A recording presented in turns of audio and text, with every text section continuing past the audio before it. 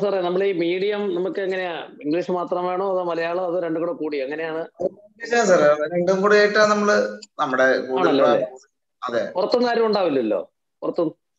പുറത്തുനിന്ന് വന്ന സന്ദർഭങ്ങളൊക്കെ ഉണ്ട്. പക്ഷെ നോർമലി ഇന്നൊക്കെ ഇപ്പൊ നമ്മുടെ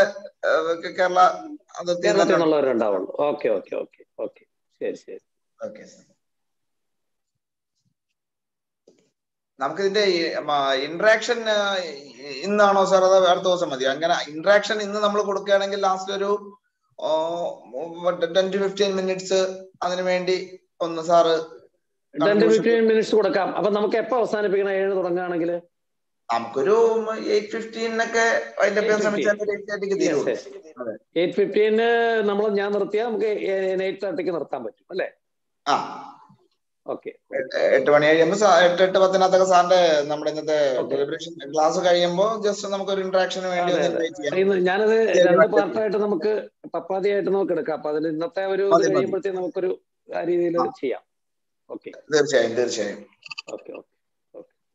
നമുക്ക് അടുത്ത സൺഡേ തന്നെ ഫിക്സ് ചെയ്യാൻ തോന്നുന്നു അല്ലേ സാർ? 30th അടുത്ത സൺഡേ വെക്കാം. അപ്പൊ അങ്ങനെ ഉണ്ടെങ്കിൽ ഇന്ന് വേണമെങ്കിൽ അറിയിക്കുകയും ചെയ്യാലോ. സാറൊന്ന് അറിയിച്ചു കഴിഞ്ഞാൽ അതനുസരിച്ച്. ഓക്കെ, ഞായറാഴ്ച ആയിരിക്കും. കാരണം ഞായറാഴ്ച ആകുമ്പോ ഇപ്പൊ യാത്ര ഇല്ലല്ലോ. അപ്പൊ എല്ലാവരും വീട്ടിലുണ്ടോ?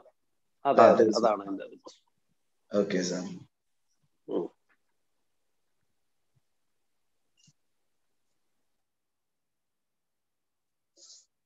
നമുക്ക് ഇന്ന് വേണമെങ്കിൽ ഇപ്പൊ ക്ലാസ് ആരംഭിക്കാമായിരുന്നു. 7 മണിയായി. നമ്മുടെ അനൗൺസ് ടൈം 7 മണിയാണ്. 7 മണിയും 1 മിനിറ്റും ആയിട്ടുണ്ട്. എങ്ങനെ വേണമെങ്കിലും ആവാം. തുടങ്ങാം സാർ, തുടങ്ങാം. സ്റ്റാർട്ട് ചെയ്യാം സാർ. അങ്ങനെ സ്റ്റാർട്ട് ചെയ്തോട്ടെ സാറേ? Thank you sir. മെതിൻ സാറേ തുടങ്ങാം. Thank you. Bar council of Kerala seminar കമ്മിറ്റിയുടെ ആഭിമുഖ്യത്തിൽ ഇന്ന് 93ാമത്തെ സെഷനാണ്. നമ്മുടെ കണ്ടിന്യൂ ലീഗൽ എഡ്യൂക്കേഷൻ പ്രോഗ്രാമിന്റെ ഭാഗമായിട്ടുള്ള ഓൺലൈൻ പ്ലാറ്റ്ഫോമിലൂടെയുള്ള നമ്മുടെ ഈ നോളജ് ഷെയറിംഗ് ക്ലാസ്സസ്. ഇന്നിപ്പോ നമ്മളോടൊപ്പം ജോയിൻ ചെയ്യുന്നത് അഡ്വക്കേറ്റ് പയസ് മാത്യു സാറാണ്. നമ്മുടെ തൃശ്ശൂർ ജില്ലയുടെ മുൻ ഡിസ്ട്രിക്ട് കോൺഗ്രേറ്ററും അതുപോലെ സ്പെഷ്യൽ പബ്ലിക് പ്രോസിക്യൂട്ടറായ സാറ് പോക്സോ കോടതിയിലും ഉണ്ടായിരുന്നതാണ് സാറ് നമ്മളോട് ഇന്നത്തെ ടോപ്പിക്കായി നമുക്ക് വേണ്ടി നോളജ് ഷെയർ ചെയ്യുന്നത് strategies of prosecution and defence under the POCSO act എന്നുള്ളതാണ്. എല്ലാവർക്കും അറിയുന്നത് പോലെ ഒട്ടേറെ കേസുകൾ വർദ്ധിച്ചു വരുന്ന ഒരു പ്രത്യേക സാഹചര്യമുള്ള നിയമം കൂടെയാണത്. തീർച്ചയായും ഒരുപാട് കാര്യങ്ങൾ നാളിതുവരെ മനസ്സിലാക്കിയിരുന്ന IPC ഒഫൻസിന് പുറമേയുള്ള ഒത്തിരി റിവേഴ്സ് ബേർഡൻ അടക്കമുള്ള കാര്യങ്ങൾ ഉള്ളതായിട്ടാണ് നമ്മളെല്ലാം മനസ്സിലാക്കിയിട്ടുള്ളത്. തീർച്ചയായും നമുക്കിതൊരു നമ്മുടെ ട്രയൽ സൈഡിൽ നമുക്ക് എല്ലാവർക്കും പ്രയോജനകരമായിരിക്കും എന്ന് പ്രതീക്ഷിക്കുകയാണ്. 2 പാർട്ടായിട്ടാണ് സാറ് ക്ലാസ് നമുക്ക് ഈ ഏരിയ തീർക്കുന്നത്. സോ സാറിന് ഞാൻ നമ്മുടെ ബാർ കൗൺസിൽ ഓഫ് കേരളയ്ക്ക് വേണ്ടിയും നമ്മുടെ പാർട്ടിസിപ്പൻസിന് വേണ്ടിയും ഈ പ്ലാറ്റ്ഫോമിൽ എത്തിയിട്ടുള്ള എല്ലാവർക്കും വേണ്ടിയും ഞാൻ ഹാർദവമായി സ്വാഗതം ചെയ്യുകയാണ്. നെക്സ്റ്റ് നമ്മുടെ മൊയ്തീൻ സാറാണ്. ഞങ്ങളുടെ ബാർ കൗൺസിലിന്റെ ജൂനിയർ ലോയേഴ്സിന്റെ ചെയർമാനും നമ്മുടെ ഈ സെമിനാർ കമ്മിറ്റി മെമ്പറും നമ്മുടെ ഈ പ്രോഗ്രാമിന് തുടക്കം മുതൽ എല്ലാ ദിവസവും സാറ് നമ്മളോടൊപ്പം ജോയിൻ ചെയ്യാറുണ്ട്. പല സന്ദർഭങ്ങളിലും സാറാണ് ക്ലാസ് ഇതുപോലെ ആരംഭിക്കുന്നത്. എല്ലാവർക്കും അറിയുന്നത് പോലെ പൊതുവിൽ നമുക്ക് എല്ലാവർക്കും ആരോഗ്യ പ്രശ്നങ്ങൾ ഉള്ളതാണ്. തീർച്ചയായും അത്തരം പ്രശ്നങ്ങളുള്ള ഒരുപാട് പേര് ഇതിനകത്ത് ഒരു പക്ഷെ പങ്കെടുക്കുന്നുണ്ടാവും. അവർക്ക് അവരുടെ ആരോഗ്യ പ്രശ്നത്തിന് ഈ ക്ലാസ് ഒരു തടസ്സം ഉണ്ടാവില്ല, പ്രചോദനമാവുകയുള്ളൂ എന്നാണ് ധരിക്കുന്നത്. തീർച്ചയായും സാറിനെ ഞാൻ സ്വാഗതം ചെയ്യുന്നു. നമ്മുടെ ബാർ കൗൺസിലിലെ ശ്രീ മിസ്റ്റർ പ്രസാദ്, അതുപോലെ തന്നെ other bar council members including the chairman Joseph John sir and other senior members of the bar council, other senior lawyers and other colleagues and other legal fraternity members എല്ലാവരെയും സ്വാഗതം ചെയ്തുകൊണ്ട് ഇന്നത്തെ class നമുക്ക് ആരംഭിക്കാം. അതിനായി Pius Mathew സാറിനോട് ഞാൻ platform hand over ചെയ്യുകയാണ്. Thank you sir. Please start ചെയ്യാം sir. Okay, thank you very much. ബഹുമാനരായ എൻ്റെ സീനിയർ അഭിഭാഷകരെ, അതുപോലെ തന്നെ ബാർ കൗൺസിലിന്റെ ചെയർമാൻ ജോസഫ് ജോൺ സാർ അടക്കമുള്ള നമ്മുടെ സെമിനാർ കമ്മിറ്റിയിലെ മൊയ്തീൻ സാർ, അതുപോലെ തന്നെ പ്രമോദ് സാർ, അതുപോലെ തന്നെ മറ്റ് members of the bar council, എൻ്റെ ഏറ്റവും താല്പര്യമുള്ള, എൻ്റെ ഏറ്റവും അഭിമാനം ഞാൻ കൊള്ളുന്ന ലീഗൽ ഫ്രട്ടേണിറ്റിയിലെ എൻ്റെ അഭിഭാഷക സുഹൃത്തുക്കളെ, ഇവിടെ ആദ്യമായിട്ട് ഞാൻ ഇപ്രകാരം ഒരു ക്ലാസ് എടുക്കുന്നതിന് വേണ്ടി ഒരവസരം നൽകിയ കേരള ബാർ കൗൺസിലിലെ സെമിനാർ കമ്മിറ്റിയോടും സർവോപരി ബാർ കൗൺസിലിനോടും എൻ്റെ നന്ദി അറിയിക്കട്ടെ. ഒരുപാട് ക്ലാസ്സുകൾ ഞാനും അറ്റൻഡ് ചെയ്തിട്ടുണ്ട്. നമ്മളെല്ലാവരും ഒരുപക്ഷെ എന്നേക്കാൾ കൂടുതലായി പോക്സോ നിയമത്തെ പറ്റിയും മറ്റ് നിയമ പാഠങ്ങളെ സംബന്ധിച്ചൊക്കെ അറിവുള്ളവരാണ് എൻ്റെ മുൻപിലിരിക്കുന്നത് എന്ന് നല്ല ബോധ്യം എനിക്കുണ്ട്. നമ്മൾ ഓരോരുത്തരുടെയും കാഴ്ചപ്പാടിൽ എൻ്റെ ഒരു ലീഗൽ പെർസ്പെക്റ്റീവിൽ എനിക്ക് ഈ കാര്യത്തിൽ പറയാനുള്ള കാര്യങ്ങൾ ഞാൻ പറയുന്നു. അതിൽ ചിലപ്പോൾ തെറ്റുകളുണ്ടാവാം, പിശകുകളുണ്ടാവാം, തിരുത്താനുള്ള അവസരങ്ങളുണ്ട്. നമ്മൾ ആരും ഒരു കാര്യത്തിലും സർവജ്ഞപീഠം കയറിയ ആളുകളല്ല എന്നുള്ള നല്ല തിരിച്ചറിവ് എനിക്കുണ്ട്. അതുകൊണ്ട് ഞാൻ അഭിഭാഷകരോടാണ് സംസാരിക്കുന്നത് എന്ന് ഉള്ള ഉറച്ച വിശ്വാസത്തിൽ കൂടിയാണ് ഞാൻ സംസാരിക്കുന്നത്. കഴിഞ്ഞകാല ചില അനുഭവങ്ങൾ, 16 വർഷം പബ്ലിക് പ്രോസിക്യൂട്ടറായി ഇരുന്ന ഒരു അനുഭവം നിങ്ങളുമായി പങ്കുവയ്ക്കുന്നതിനും 31 വർഷം പ്രാക്ടീസ് ചെയ്തൊരു അഭിഭാഷകൻ എന്നുള്ള നിലയിൽ നിങ്ങളോട് ഇപ്രകാരം ഈ വൈകുന്നേരം 1 മണിക്കൂർ അല്ലെങ്കിൽ ഒരു 15 മിനിറ്റ് നമുക്കൊരു ആദ്യത്തെ ഒരു മണിക്കൂർ ക്ലാസ്സും നമുക്കൊരു 15 മിനിറ്റ് ഒരു ഇന്ററാക്ഷനും, അതുപോലെ തന്നെ സെക്കൻഡ് പാർട്ട് ഇതിന്റെ ഒരു അവസാന ഭാഗം എന്നുള്ള നിലയിൽ സാറോട് സൂചിപ്പിച്ചതുപോലെ അടുത്ത ഞായറാഴ്ചയും നമുക്ക് എടുക്കാൻ പറ്റുമെന്നാണ് ഞാൻ കരുതുന്നത്. Thank you very much. നമുക്കറിയാം പോക്സോ നിയമം ഇപ്പോൾ ഓൾറെഡി ഞാൻ സാറ് സൂചിപ്പിച്ചതുപോലെ ഇവിടെ നേരത്തെ എടുത്തു എന്ന് പറഞ്ഞു. ഞാനൊരു സെക്ഷൻ ബൈ സെക്ഷൻ അങ്ങനെ പറയാൻ ഞാൻ ആഗ്രഹിക്കുന്നില്ല. എൻ്റെ ഒരു അറ്റംപ്റ്റ് എന്ന് പറയുന്നത് നമ്മുടെ ബഹുമാനപ്പെട്ട സുപ്രീം കോടതിയുടെയും ബഹുമാനപ്പെട്ട ഹൈക്കോടതികളുടെയും ഒക്കെ ഈ നമ്മുടെ പോക്സോ നിയമത്തിൽ വന്ന സെക്ഷനുകളിൽ വന്ന ചില ഇന്റർപ്രിട്ടേഷൻസ്, ചില ഡിസ്റ്റിങ്വിഷ്മെന്റ്സ്, അല്ലെ ചില ഒബ്സർവേഷൻസ്, അത് നിങ്ങളുമായി ഒന്ന് പങ്കുവയ്ക്കുക. അതോടൊപ്പം തന്നെ സെക്ഷനിലുള്ള ചില ഒളിഞ്ഞു കിടക്കുന്ന ചില കാര്യങ്ങൾ കോടതികൾ എടുത്ത് ചൂണ്ടിക്കാണിച്ച ചില സമീപകാല സംഭവങ്ങളുമായി ബന്ധപ്പെടുത്തി പറയുക എന്നുള്ളതാണ് ഞാൻ ഉദ്ദേശിക്കുന്നത്. So when we going through the POCSO Act, the first and foremost thing to prove from the side of the prosecution is that the age of the victim. Age of the victim എന്ന് പറയുമ്പോൾ നമുക്കറിയാം ആൺകുട്ടിയോ പെൺകുട്ടിയോ ആവാം. നമുക്കറിയാം not attained the age of 18 years. അതൊക്കെ basic things ആണ്. അതിനെ സംബന്ധിച്ച് ഒന്നും ഞാൻ കടക്കുന്നില്ല. എൻ്റെ അറ്റംപ്റ്റ് എന്ന് പറയുന്നത് we should prove that prosecution should prove that whether the age of the victim in between 0 to 12 or 12 to 16 or 16 to 18. 18 വയസ്സിന് താഴെയാണെന്ന് പ്രൂവ് ചെയ്യുന്നതോടൊപ്പം പ്രോസിക്യൂഷൻ ആണ് നമ്മൾ എടുക്കുന്നതെങ്കിൽ, എനിക്കറിയാം ഞാൻ ഇന്ന് കൈകാര്യം ചെയ്യുന്നത് ഒരു ഡബിൾ എഡ്ജ്ഡ് വെപ്പണാണ്. പ്രോസിക്യൂഷനും ഡിഫൻസും ഒരേ സമയം ഇത് രണ്ട് കാര്യവും പറഞ്ഞു പോവുക എന്ന് പറയുന്നത് വലിയ ഒരു ടാസ്ക് തന്നെയാണ്. അപ്പൊ എനിവേ ഈ ഓരോ കാര്യം പറയുമ്പോഴും പ്രോസിക്യൂഷനും ഡിഫൻസിനെയും ബേസ് ചെയ്തിട്ട് തന്നെയാണ് നമ്മൾ പറയുന്നത്. അപ്പൊ 0 മുതൽ 12, 12 മുതൽ 16, 16 മുതൽ 18. കാരണം ആ ഏജിന്റെ കാറ്റഗറൈസേഷൻ അടിസ്ഥാനത്തിലാണ് നമ്മളുടെ പോക്സോ നിയമത്തിൽ ശിക്ഷയുടെ കാഠിന്യത്തെ സംബന്ധിച്ച് പറയുന്നത്. അപ്പൊ നമ്മൾ പോക്സോ നിയമം ഒന്ന് കണ്ണോടിച്ചാൽ അതിൽ സെക്ഷൽ ഒഫൻസുകളും ഉണ്ട്, നോൺ സെക്ഷൽ ഒഫൻസുകളും ഉണ്ട്. നമുക്കറിയാം സെക്ഷൻ 3 to 12, 3 to 10 വേണം പറയാൻ, പക്ഷെ 3 to 12, 11ഉം 12ഉം കൂടി നമുക്ക് എടുക്കാം sexual offence. Then 13 to 18, then 21, 20 to 23. അതാണ് നോൺ സെക്ഷൽ ഒഫൻസുകളിലേക്ക് നമുക്ക് സാധാരണ നമുക്ക് കാണാൻ സാധിക്കുക. അപ്പോൾ നമ്മൾ വീണ്ടും ഈ പ്രൂഫ് ഓഫ് ഏജിലേക്ക് നമ്മൾ വരുന്നു.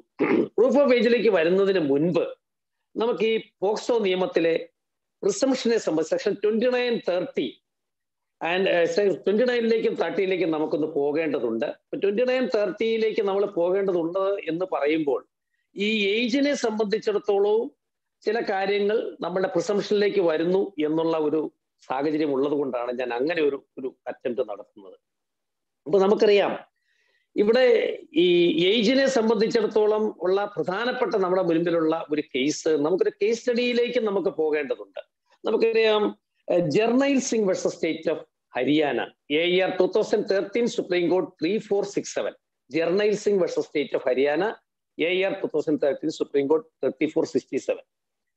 ഇവിടെ ഞാൻ നേരത്തെ സൂചിപ്പിച്ചു സെക്ഷൻ 29 and 30. സെക്ഷൻ 29 എന്ന് പറയും നമുക്കറിയാം presumption as to certain offences. Then section 30 നമുക്കറിയാം presumption of culpable mental state of the accused.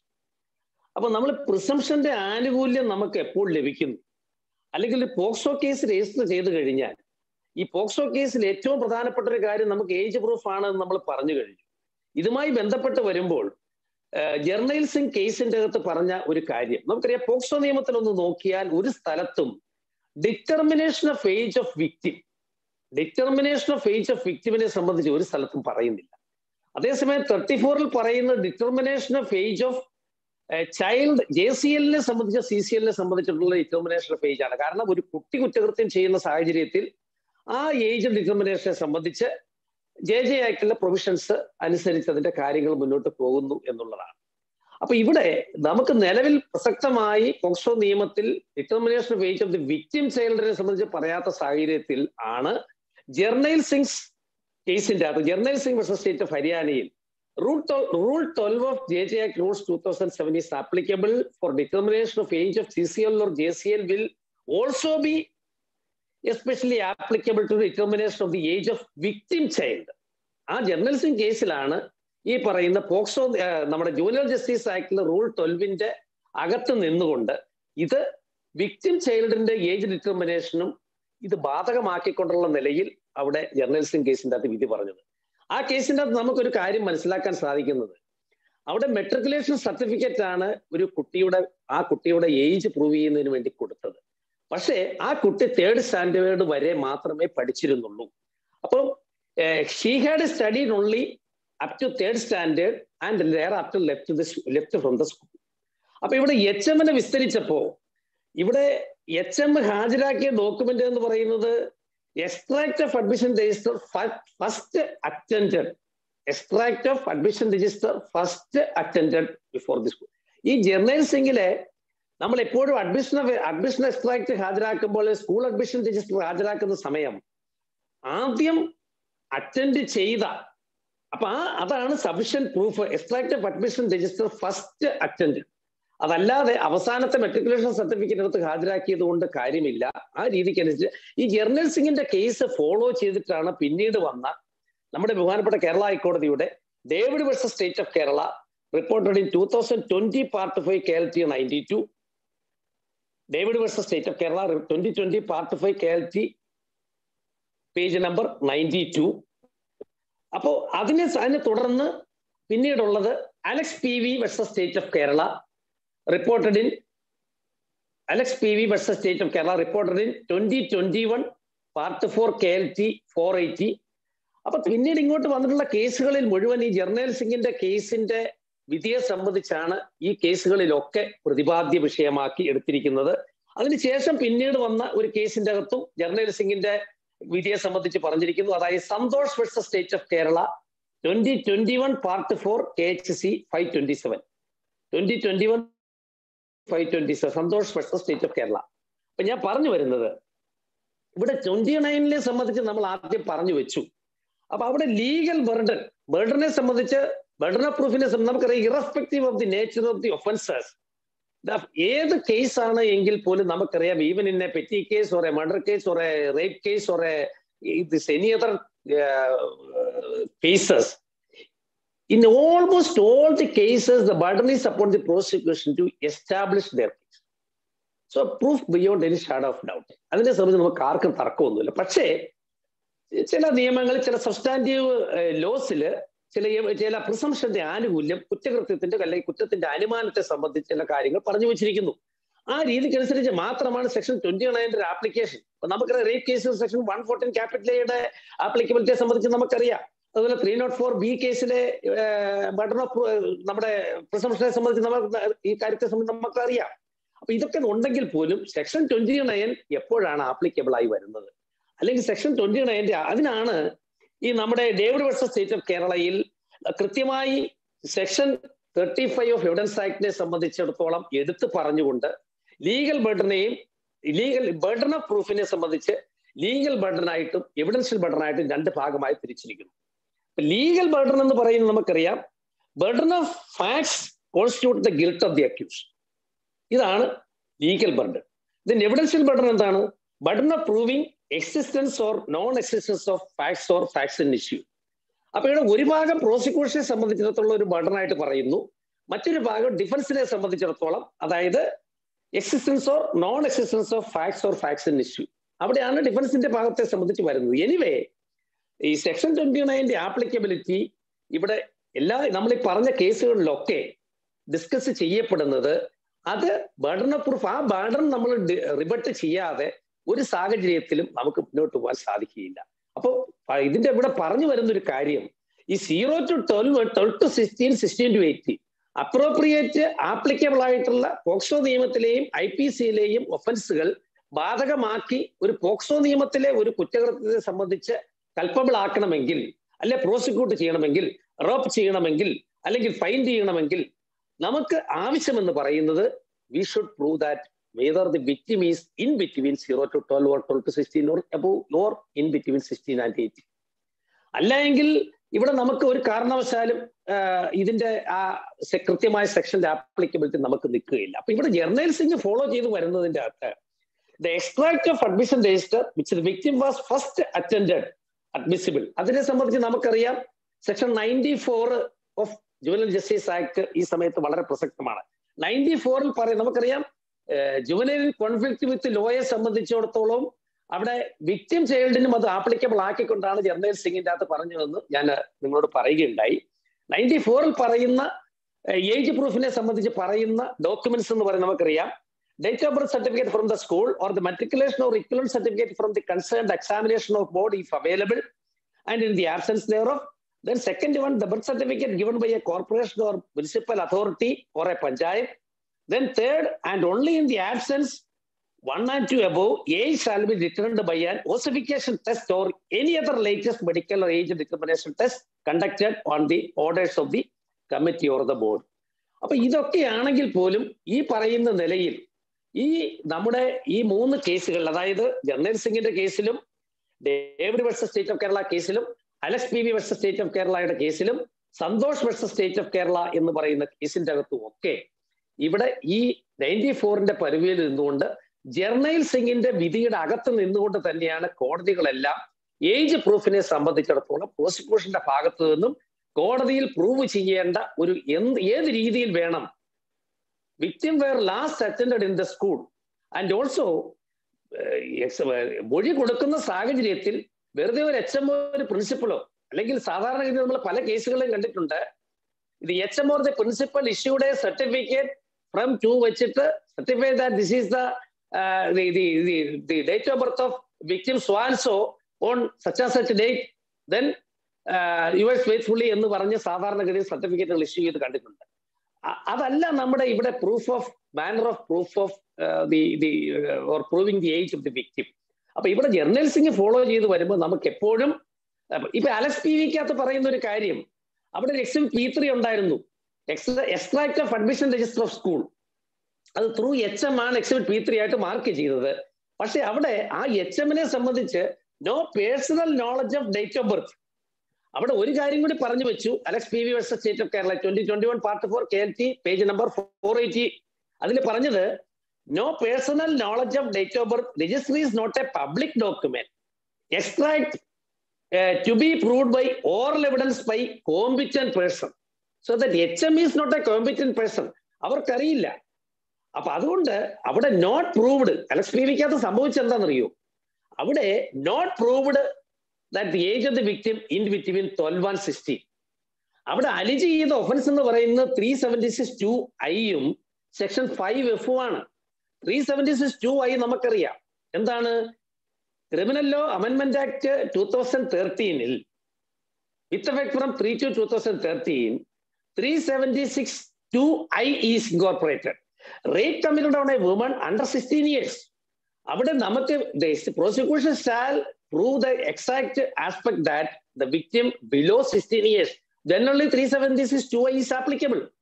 So in that case, Alex case, the prosecution is miserably failed to prove that the victim in the age categorization below 16 years, ആ 0 to 16 എന്ന് പറയുന്നതിൻ്റെ അകത്ത് prove ചെയ്യാൻ പറ്റാതിരുന്നത് കൊണ്ട് in that ruling the Honorable High Court acquitted the accused under section 5(f).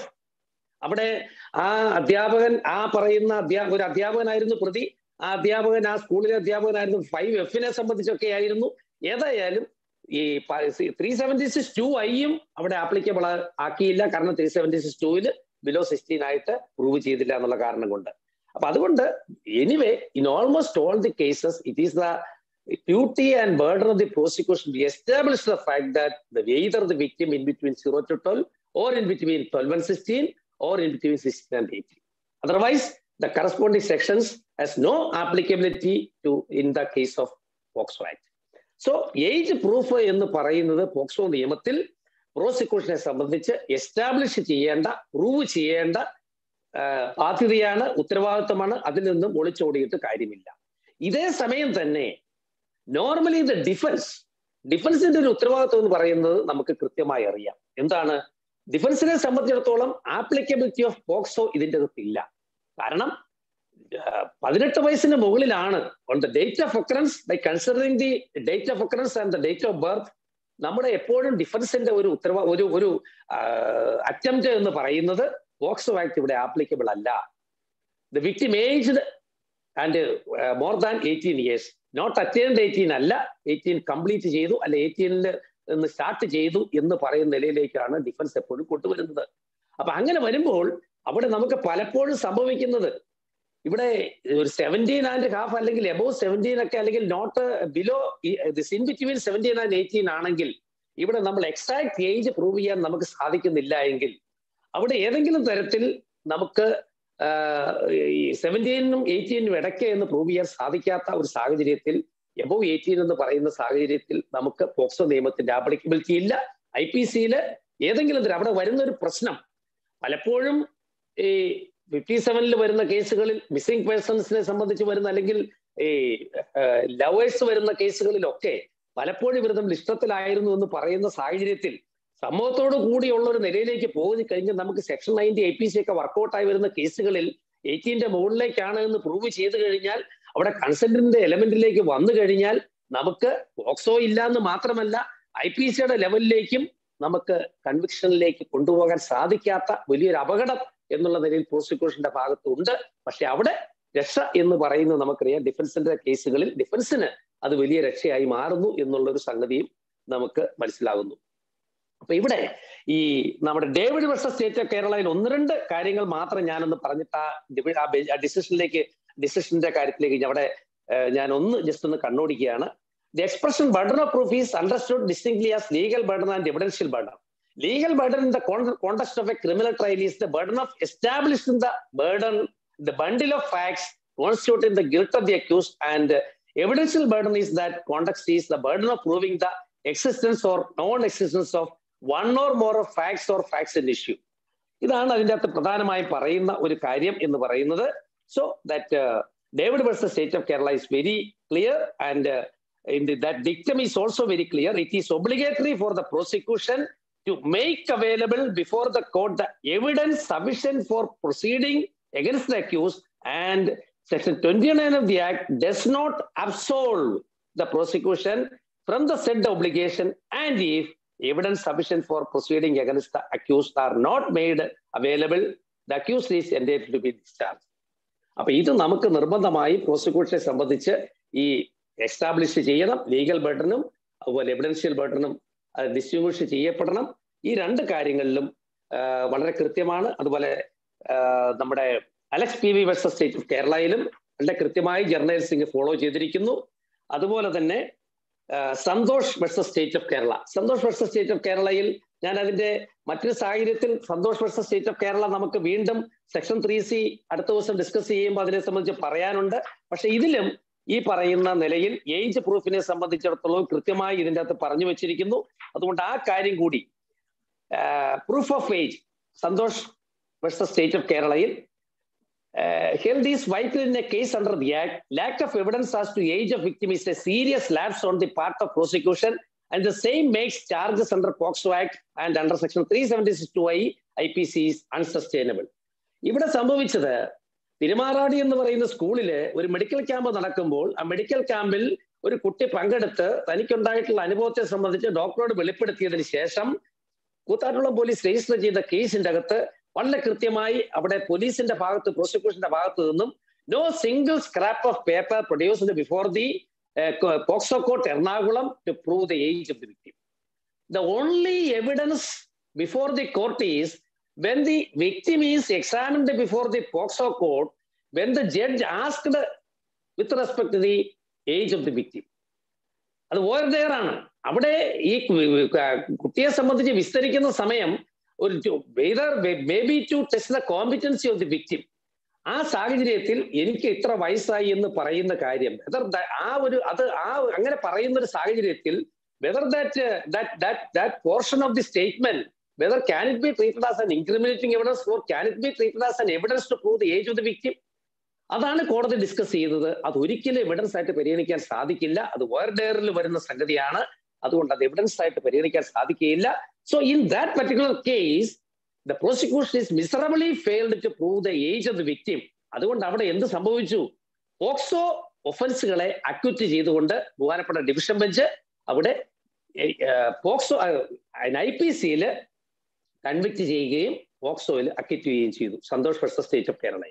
അവിടെയൊക്കെ follow ചെയ്തിരിക്കുന്നത് journal Singh കേസിന്റെ ഡിസിഷനാണ്. അപ്പൊ അതുകൊണ്ടും ഈ രീതിയിൽ വളരെ പ്രമാദമായതും അതുപോലെ തന്നെ നമ്മൾ ഫോളോ ചെയ്യേണ്ടതുമായിട്ടുള്ള ഡിസിഷനാണ് ജർണൽ സിംഗ് കേസ്. ഇനി അവിടെ വരുന്ന മറ്റൊരു പ്രധാനപ്പെട്ട ഒരു കാര്യം, മറ്റൊരു ഡിസിഷനിൽ പറയുന്നത് രാജൻ കേസി versus state of Kerala. It's A supreme കോടതി decision. Rajan Casey versus state of Kerala 2021 Part 4 KLT 274. The rigorous notices of the requirement of extract of school register to be from the school first attended. So that Rajan Kesi, that's also a Supreme Court decision.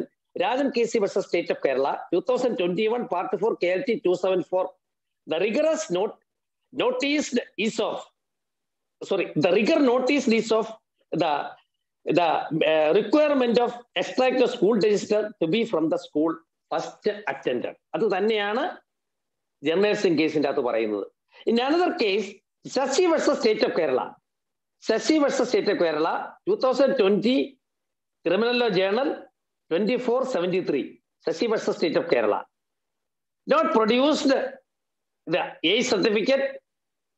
Not അവിടെ സംഭവിച്ച ഒരു കാര്യം, Sasi versus state of കേരളയിൽ ഇവിടെ സംഭവിച്ചത് കുട്ടി സ്കൂളിലേ പോയിട്ടില്ല. അതുകൊണ്ട് സ്കൂളിൽ പോകാത്തതുകൊണ്ടാണ് ഒരു സ്കൂൾ സർട്ടിഫിക്കറ്റ് അല്ലെങ്കിൽ പ്രൂഫ് ഓഫ് ഏജ് ഹാജരാക്കാൻ സാധിക്കാത്തത് എന്ന് പ്രോസിക്യൂഷൻ വളരെ ദയനീയമായ നിലയിൽ കോടതിയിൽ പറയുകയാണ്. പക്ഷെ അതിനെ സംബന്ധിച്ച് സ്കൂളിൽ പോയിട്ടില്ല എങ്കിൽ 94(2) പറയുന്നതനുസരിച്ച് we should conduct, or the prosecution should conduct the ossification test or the forensic examination as per the provisions of law. അപ്പൊ അതനുസരിച്ച് അതുപോലും അവിടെ കണ്ടക്ട് ചെയ്തില്ല. അതുകൊണ്ട് the prosecution was miserably failed to prove the age of the victim. അപ്പൊ ചുരുക്കം പറഞ്ഞു കഴിഞ്ഞാൽ ഈ രാജൻ കേസി വേഴ്സസ് സ്റ്റേറ്റ് ഓഫ് കേരളയിലും അതുപോലെ പിന്നീട് ഇപ്പോൾ പറഞ്ഞ ശശി വേഴ്സസ് സ്റ്റേറ്റ് ഓഫ് കേരളയിലും ഒക്കെ ജർണൽ സിംഗിന്റെ അതേ ഡിസിഷൻ തന്നെയാണ് ഫോളോ ചെയ്തിരിക്കുന്നത് എന്നുള്ള കാര്യം കൂടി നിങ്ങളുടെ ശ്രദ്ധയിലേക്ക് ഞാൻ കൊണ്ടുവരുന്നു. ഇനി ഇവിടെ റേഡിയോളജിക്കൽ എക്സാമിനേഷൻ, ഇവിടെ അവിടെയും ഒരു പ്രശ്നമുണ്ട്. റേഡിയോളജിക്കൽ എക്സാമിനേഷനെ സംബന്ധിച്ച് അല്ലെങ്കിൽ ഫോറൻസിക് എക്സാമിനേഷനെ സംബന്ധിച്ച് നമുക്ക് 94-ൽ പറയുന്ന സർട്ടിഫിക്കറ്റുകൾ ഒന്നും ലഭിക്കുന്നില്ല. അവിടെ 1-ലും 2-ലും പറയുന്ന കാര്യങ്ങളില്ല.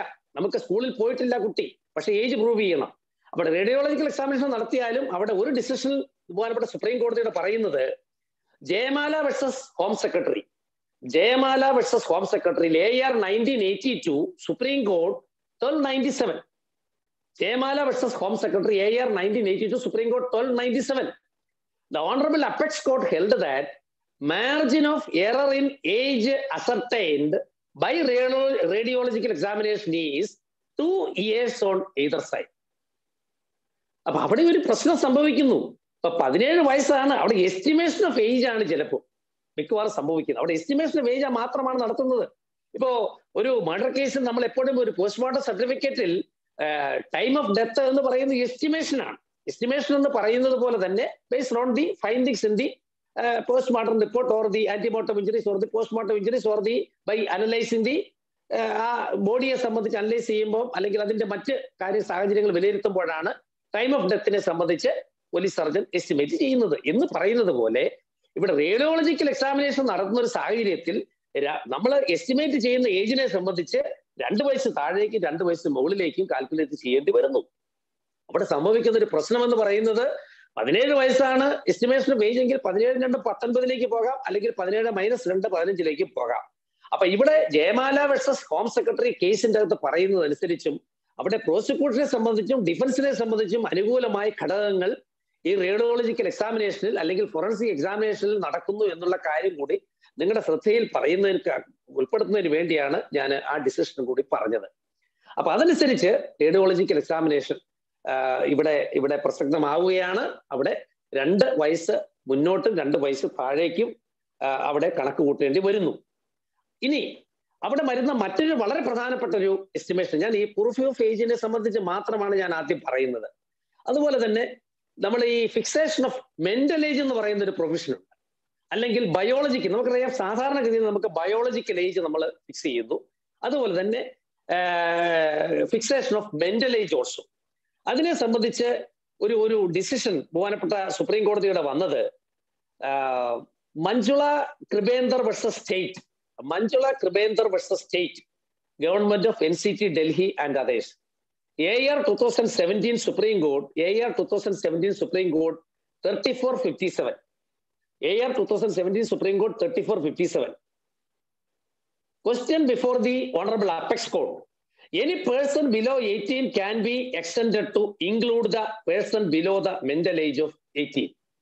The question before the Honorable Apex Court is, any person below 18 can be extended to include the person below the mental age of 18. ഇവിടെ എന്താണ് സംഭവിച്ചതെന്നറിയുമോ? ഇവിടെ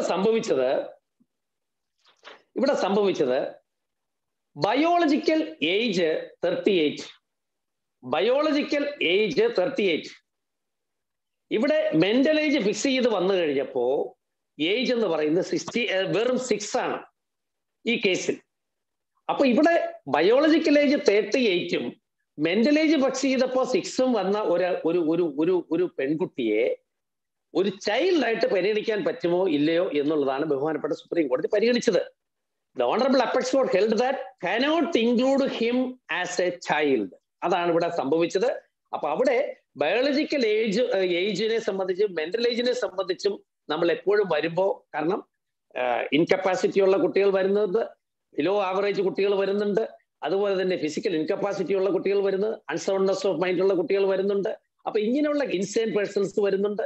ഇങ്ങനെയുള്ള സാഹചര്യങ്ങളിലൊക്കെ മെന്റൽ ഏജ് ഫിക്സ് ചെയ്യുമ്പോഴും അല്ലെങ്കിൽ ബയോളജിക്കൽ ഏജ് ഫിക്സ് ചെയ്യുമ്പോഴും ഈ പറയുന്ന നിലയിൽ അവിടെ ബയോളജിക്കൽ ഏജ് ഒരുപക്ഷെ 48 നമ്മുടെ ഡേറ്റ് ഓഫ് ബർത്ത് വെച്ച് കണക്കാക്കുമ്പോൾ അങ്ങനെ വന്നാൽ പോലും മെന്റൽ ഏജ് ഫിക്സ് ചെയ്ത് വരുമ്പോൾ അവിടെ 6 അല്ലെങ്കിൽ അതിന് 18 താഴെയാണെന്ന് കണക്കുകൾ കൊണ്ട് മാത്രം അതൊരു ചൈൽഡായിട്ട് പരിഗണിക്കാൻ പറ്റില്ല എന്നുള്ള നിലയിലാണ് ഇവിടെ ഈ ഡിസിഷനിൽ പറയുന്നത്. അപ്പൊ Manjula കൃപേന്ദർ versus state, government of NCT Delhi and others, AR 2017, SC number 3457, AR 2017, Supreme Court 3457 also placed before you for your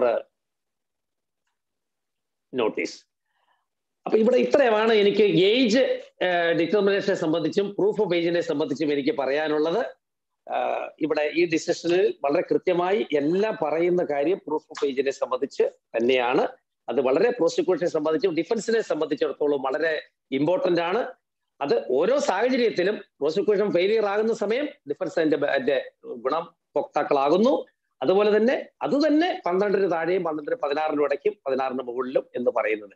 ഇനി ഒരു കാര്യം കൂടി ഒന്ന് പറയട്ടെ. ഇവിടെ ഡെഫ് ആൻഡ് ഡെമ്മിനെ സംബന്ധിച്ചിടത്തോളം ഉള്ള ഒരു ഡിസിഷൻ നിങ്ങളുടെ ശ്രദ്ധയിൽ ചിലപ്പോൾ പെട്ടിട്ടുണ്ടാവാം. അതിനെ സംബന്ധിച്ചൊരു ഒരു വളരെ പ്രധാനപ്പെട്ട ഒരു decision, Alok Srivastava versus union of India. Alok Srivastava versus union of India. അവിടെ വന്ന ഒരു പ്രധാനപ്പെട്ട ഒരു ഡിസിഷൻ എന്ന് പറയുന്നത്, ഇവിടെ നമുക്ക് പോക്സോ നിയമം ആദ്യം തന്നെ ഡിസ്കസ് ചെയ്യുമ്പോൾ നമ്മൾ പോക്സോ നിയമത്തിൽ ഈ Alok Srivastava versus union of ഇന്ത്യയിൽ പറയുന്നു gender neutral provisions. Almost all sections under POCSO Act are gender neutral provisions. അപ്പൊ ജെൻഡർ സ്പെസിഫിക് നമുക്കറിയാം, ജെൻഡർ സ്പെസിഫിക് 375 പറയുന്ന ജെൻഡർ സ്പെസിഫിക് പ്രൊവിഷൻ ആണ്. എന്നാൽ പോക്സോ നിയമത്തിലെ ഒഫൻസുകളല്ല. ഇതോടൊപ്പം ഒരു കാര്യം കൂടി ആമുഖമായിട്ട് ഞാൻ പറയാൻ ഉദ്ദേശിച്ചിരുന്ന ഒരു കാര്യം, whether all the provisions under POCSO Act are cognizable or non-cognizable. Nowhere it is stated in POCSO Act, the offense under POCSO Act are, all offenses under POCSO Act are cognizable or non-cognizable. According to me, and also the provision under section 19(1) and 19(2), 19(1) with respect to 19(1) reporting of an offense. 19 രണ്ട് പാർട്ടാണ്, 19(1) 19(2). 19(1) when an information with respect to a POCSO offense, അവിടെ എന്താണ് പറയുന്നത്? ഇപ്പോൾ നടക്കുന്നതും ഇപ്പോൾ നടന്നുകൊണ്ടിരിക്കുന്നതും നടക്കാൻ സാധ്യതയുള്ളതുമായ ഒരു പോക്സോ നിയമത്തിൽ ഒരു ഒഫൻസിനെ സംബന്ധിച്ച് ഒരു ഇൻഫർമേഷൻ ലഭിക്കുകയാണെങ്കിൽ shall intimate or inform to the local police or the special police unit. It's a duty cast upon all the stakeholders. It's a duty cast upon all citizens. It's a duty cast upon. So that 19(2), what does it says? 19(2) എന്താണ് പറയുന്നത്? അങ്ങനെ ഒരു വിവരത്തെ സംബന്ധിച്ച് ലഭിക്കുക local police unit or special police unit ലഭിക്കുകയാണെങ്കിൽ that police unit, local police or special police unit shall register. ഇവിടെ നമുക്ക് Lalithakumari versus government UP and others ഉണ്ട്.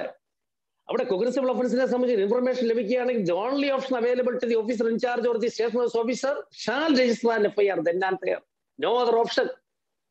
Not to test the quality of the information, not to test the credibility of the information. That is what the Honorable Supreme Court in that constitutional bench, Lalithakumari versus government UP and others. അപ്പൊ അതനുസരിച്ച് അതേ രീതിയിൽ തന്നെയാണ്. അപ്പൊ 19(1) പ്രകാരം കൊടുക്കുന്ന ഒരു information 19(2) പ്രകാരം രജിസ്റ്റർ ചെയ്യാൻ ബാധ്യതപ്പെട്ട ഒരു ഇൻവെസ്റ്റിഗേറ്റിംഗ് ഏജൻസി ഇത് 19(1) പ്രകാരം കൊടുക്കാത്ത അല്ലെങ്കിൽ 19(1) പ്രകാരം ഇൻഫർമേഷൻ പാസ് ചെയ്യാത്ത ഒരാളെ സംബന്ധിച്ചിടത്തോളം സെക്ഷൻ 21 ഈസ് ആപ്ലിക്കബിൾ. സെക്ഷൻ 21 ആണ് അതിന്റെ പണിഷബിൾ സെക്ഷൻ. Then 19(2) പ്രകാരം അത് ആ information ലഭിച്ചിട്ട് register ചെയ്യാത്തയാൾ also that person is also liable to be prosecuted under section 21 of the POCSO Act. So the disobedience of the provisions of section 19(1) and 19(2), a prosecution can be initiated or opted under section 21. So the violation or the disobedience of section 19(1) and 19(2), section 21 is applicable. ഇവിടെ ഈ രീതിയിൽ section 21 applicable ആയി വരുന്ന ആ ഒരു സാഹചര്യത്തിൽ ഇവിടെ ഇൻഫർമേഷനെ സംബന്ധിച്ചാണ് പ്രധാനം.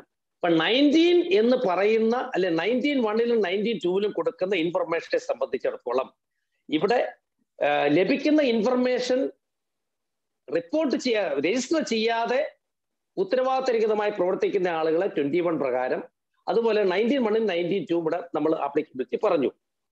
ഇനി ഇവിടെ ഞാൻ നേരത്തെ പറഞ്ഞ ഡെഫ് ആൻഡ് ഡബ് വിറ്റ്നസസ് നമുക്കറിയാം. The sign language must be recorded through interpreters that will inspire confidence. അപ്പൊ ഇവിടെ അലക് Srivastava versus union of India അവിടെ പോക്സോ ആക്ട് ജനറൽ ന്യൂട്രൽ ആണ് എന്ന് പറയുമ്പോൾ ഇവിടെ ഡെഫ് ആൻഡ് ഡെബിനെ സംബന്ധിച്ചിടത്തോളം ഒരു ഡെഫ് ആൻഡ് ഡെബിന്റെ ഒരു ഇൻഫർമേഷൻ ലഭിക്കുന്ന സാഹചര്യത്തിൽ the statement of the deaf and dumb witness must be recorded as per the provisions of law in the presence of a special educator or a person having requisite knowledge. Either with the presence of a person having the required knowledge. അത് വളരെ important ആണ്. അതിൻ്റെ ഇടയ്ക്ക് ഞാനിതൊന്ന് പറഞ്ഞു പോയി എന്ന് മാത്രം. ഏതായാലും നമ്മൾ അടുത്ത ഒരു ഭാഗത്തേക്ക് നമ്മൾ കടക്കുകയാണ്. Then sexual assault and sexual harassment. Sexual assault നമുക്കറിയാം സെക്ഷൻ 7 and 8 പോക്സോ നിയമത്തിൽ പറയുന്നത്. Sexual harassment section 11 and 12. ഇവിടെ നമ്മൾ ഇത് പറയുമ്പോൾ വളരെ പ്രധാനപ്പെട്ട ഒരു ഡിസിഷനിലേക്ക് നമുക്ക് പോകേണ്ടി വരുന്നു. ഇവിടെ നമ്മൾ ഈ അടുത്ത നാളുകളിൽ നമ്മൾ വളരെ ഇന്ത്യ മുഴുവൻ ചർച്ച ചെയ്യപ്പെട്ട ഒരു ഡിസിഷനാണ് നമുക്കറിയാം, ബോംബെ ഹൈക്കോടതിയുടെ ഒരു ഡിസിഷൻ. അതായത് അവിടെ വന്ന ഒരു കാര്യം, ഗ്രോപ്പിംഗ് child without skin to skin contact. ഇവിടെ എന്താണെന്ന് വെച്ച് കഴിഞ്ഞാൽ ബോംബെ ഹൈക്കോടതിയുടെ ഒരു decision, act of ഗ്രോപ്പിംഗ് A child's breast without any skin to skin contact and sexual intent is not sexual assault under POCSO. എന്താണ് ശരിക്കും സെക്ഷൻ 7 പറയുന്ന വളരെ പ്രധാനപ്പെട്ട ഒരു കാര്യം? നമുക്കറിയാം there are 5 areas in section 7. അവിടെ സെക്ഷൻ 7 സംബന്ധിച്ചിടത്തോളം whoever with sexual intent touches vagina, penis, anus, urethra, vagina, penis, anus, breast, and also that penis is also there. Vagina, penis, anus, breast of the child. ഇവിടെ any person or whoever, male or female, നമ്മൾ നേരത്തെ general neutral പ്രൊവിഷനെ സംബന്ധിച്ച് നമ്മൾ പറഞ്ഞു. ഇവിടെ whoever ആണ് section 7 applicable ആയി വരുന്നത്. അപ്പൊ whoever with sexual intent touches the vagina, penis, anus or breast of the child or makes the child to touch the vagina. അപ്പൊ ഇവിടെ നമ്മൾ പോക്സോ നിയമത്തിലെ എല്ലാ ഒഫൻസുകളെ സംബന്ധിച്ച് നമ്മൾ പറയുമ്പോൾ ഇവിടെ പറയുന്ന പ്രധാനപ്പെട്ട 3 ഏരിയാസ് എന്ന് പറയുന്നത് എന്താണ്? ഒന്ന്, പ്രതി തന്നെ ഈ പറയുന്ന സെക്ഷൽ ഒഫൻസ് ചെയ്യുന്നു. രണ്ടാമത് എന്താണ് രണ്ടാമത് നടക്കുന്നത്? ഇവിടെ പ്രതിയെ ചെയ്യുന്നതിന് വേണ്ടി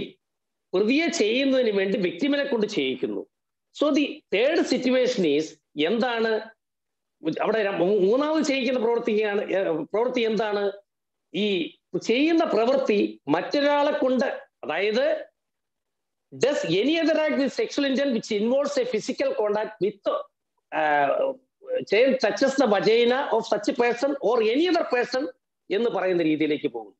അപ്പൊ പ്രതി തന്നെ ചെയ്യുന്നു, വിക്ടിമിനോട് പ്രതിയെ കണ്ട് ചെയ്യിക്കുന്നു.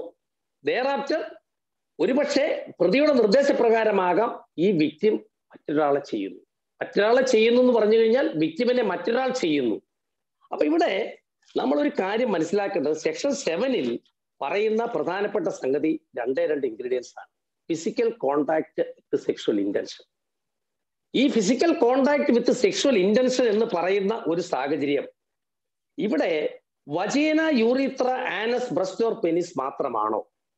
അല്ലെങ്കിൽ ഒരു കുട്ടിയുടെ ശരീരത്തിൽ ഈ പറയുന്ന ഭാഗങ്ങൾ, ഈ 5 ഭാഗങ്ങൾ മാത്രമാണോ ഇവിടെ? ആ 5 ഭാഗങ്ങൾ ചെയ്യുന്ന physical contact with sexual intention മാത്രമാണ് കുറ്റകരമായിട്ടുള്ളത്. ഇവിടെ does any other act on the body, ആ ഡസ് എനി അതർ ആക്ട് എന്ന് പറയുന്ന എക്സ്റ്റെന്റ് എന്താണ് എന്നുള്ളതാണ്. ഇനി ഇവിടെ സ്കിൻ ടു സ്കിൻ കോണ്ടാക്ട് വേണം. ഞാൻ നേരത്തെ പറഞ്ഞു ബോംബെ ഹൈക്കോടതിയുടെ വിധി, the act of ഗ്രോപ്പിംഗ് A child's breast without any skin to skin contact. അപ്പൊ ഇവിടെ എന്താണ് സംഭവിച്ചതെന്ന് വെച്ചാൽ, ആ കേസിൽ without removing the top of A brassiere, ആ രീതിക്കനുസരിച്ച് ആ ബ്രേസിയറിന്റെ മുകളിലൂടെയുള്ള ഒരു സ്പർശനത്തിലാണ് ഇവിടെ ബോംബെ ഹൈക്കോടതിയുടെ ജസ്റ്റിസ് പുഷ്പയുടെ വിധിക്കകത്ത് പറയുന്നത് ആ സ്കിൻ ടു സ്കിൻ കോണ്ടാക്ട് ഇല്ലാത്തത് കൊണ്ട് സെക്ഷൻ 7 ഇവിടെ ആപ്ലിക്കബിൾ അല്ല എന്ന് പറയുന്നത്. അപ്പൊ actually physical contact without penetration അവിടെ സെക്ഷൻ 354 ആപ്ലിക്കബിലിറ്റി പറഞ്ഞ് സെക്ഷൻ 354 ഈ പറയുന്ന ബോംബെ ഹൈക്കോടതിയുടെ വിധി വന്നത്. അങ്ങനെ വന്ന സാഹചര്യത്തിൽ ഗവൺമെന്റ് ഓഫ് ഇന്ത്യയുടെ attorney general of India take up the matter before the honourable supreme court. അങ്ങനെയാണ് ആ ഡിസിഷൻ വന്നത്. Attorney general for India versus Satheesh and another 2021 part 4 SCC 712. Attorney general for India versus Satheesh and another 2021 part 4 supreme court cases, page number 712. In that decision, Supreme Court asserted that High Court had fallen into grave error and set aside the judgment appealed by Attorney General of India. Adile prosecution would not prove skin to skin contact. It's an absurd interpretation of Bombay High Court. Section 7 is meant to cover both direct and indirect touch. Narrow interpretation would defeat object of POCSO Act. Touching the sexual or non-sexual parts of body, a child with the gloves, condoms, sheets, clothes, amount to offense.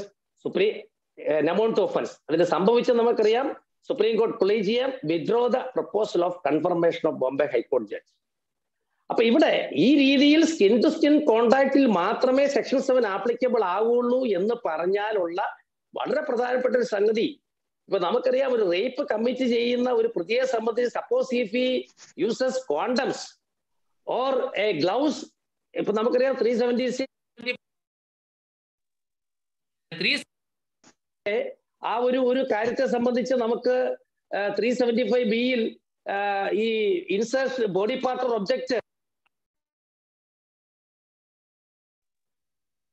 അല്ലെങ്കിൽ മറ്റു തരത്തിലുള്ള ഒരു സംഗതികൾ ഇട്ട് ചെയ്യുന്ന ഒരു പ്രവൃത്തിയെ സംബന്ധിച്ച് അത് ആപ്ലിക്കബിൾ അല്ലാതായി വരുന്നു, അല്ലെങ്കിൽ അത് റേപ്പ് അല്ലാതായി മാറുന്ന ഒരു അവസ്ഥയിലേക്ക് പോകുന്നു. അതുകൊണ്ട് തന്നെയാണ് ബഹുമാനപ്പെട്ട സുപ്രീം കോടതി വളരെ കൃത്യമായി പറഞ്ഞു, touching the sexual or non sexual parts or part of the body of A Child with gloves, condoms, sheets, clothes amount to offense. അപ്പോൾ സെക്ഷൻ 7 സംബന്ധിച്ച് വളരെ കൃത്യമായി വിഖ്യാതമായിട്ടുള്ള ഡിസിഷൻ വളരെ പ്രധാനമാണ്. Attorney general for India versus Satheesh and another versus 2021 part 4 supreme court page number 712. അതിനെ സംബന്ധിച്ച്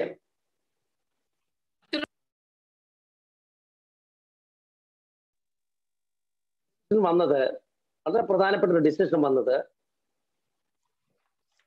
Ismail versus state of Kerala 2019 Kerala high court cases page number 651.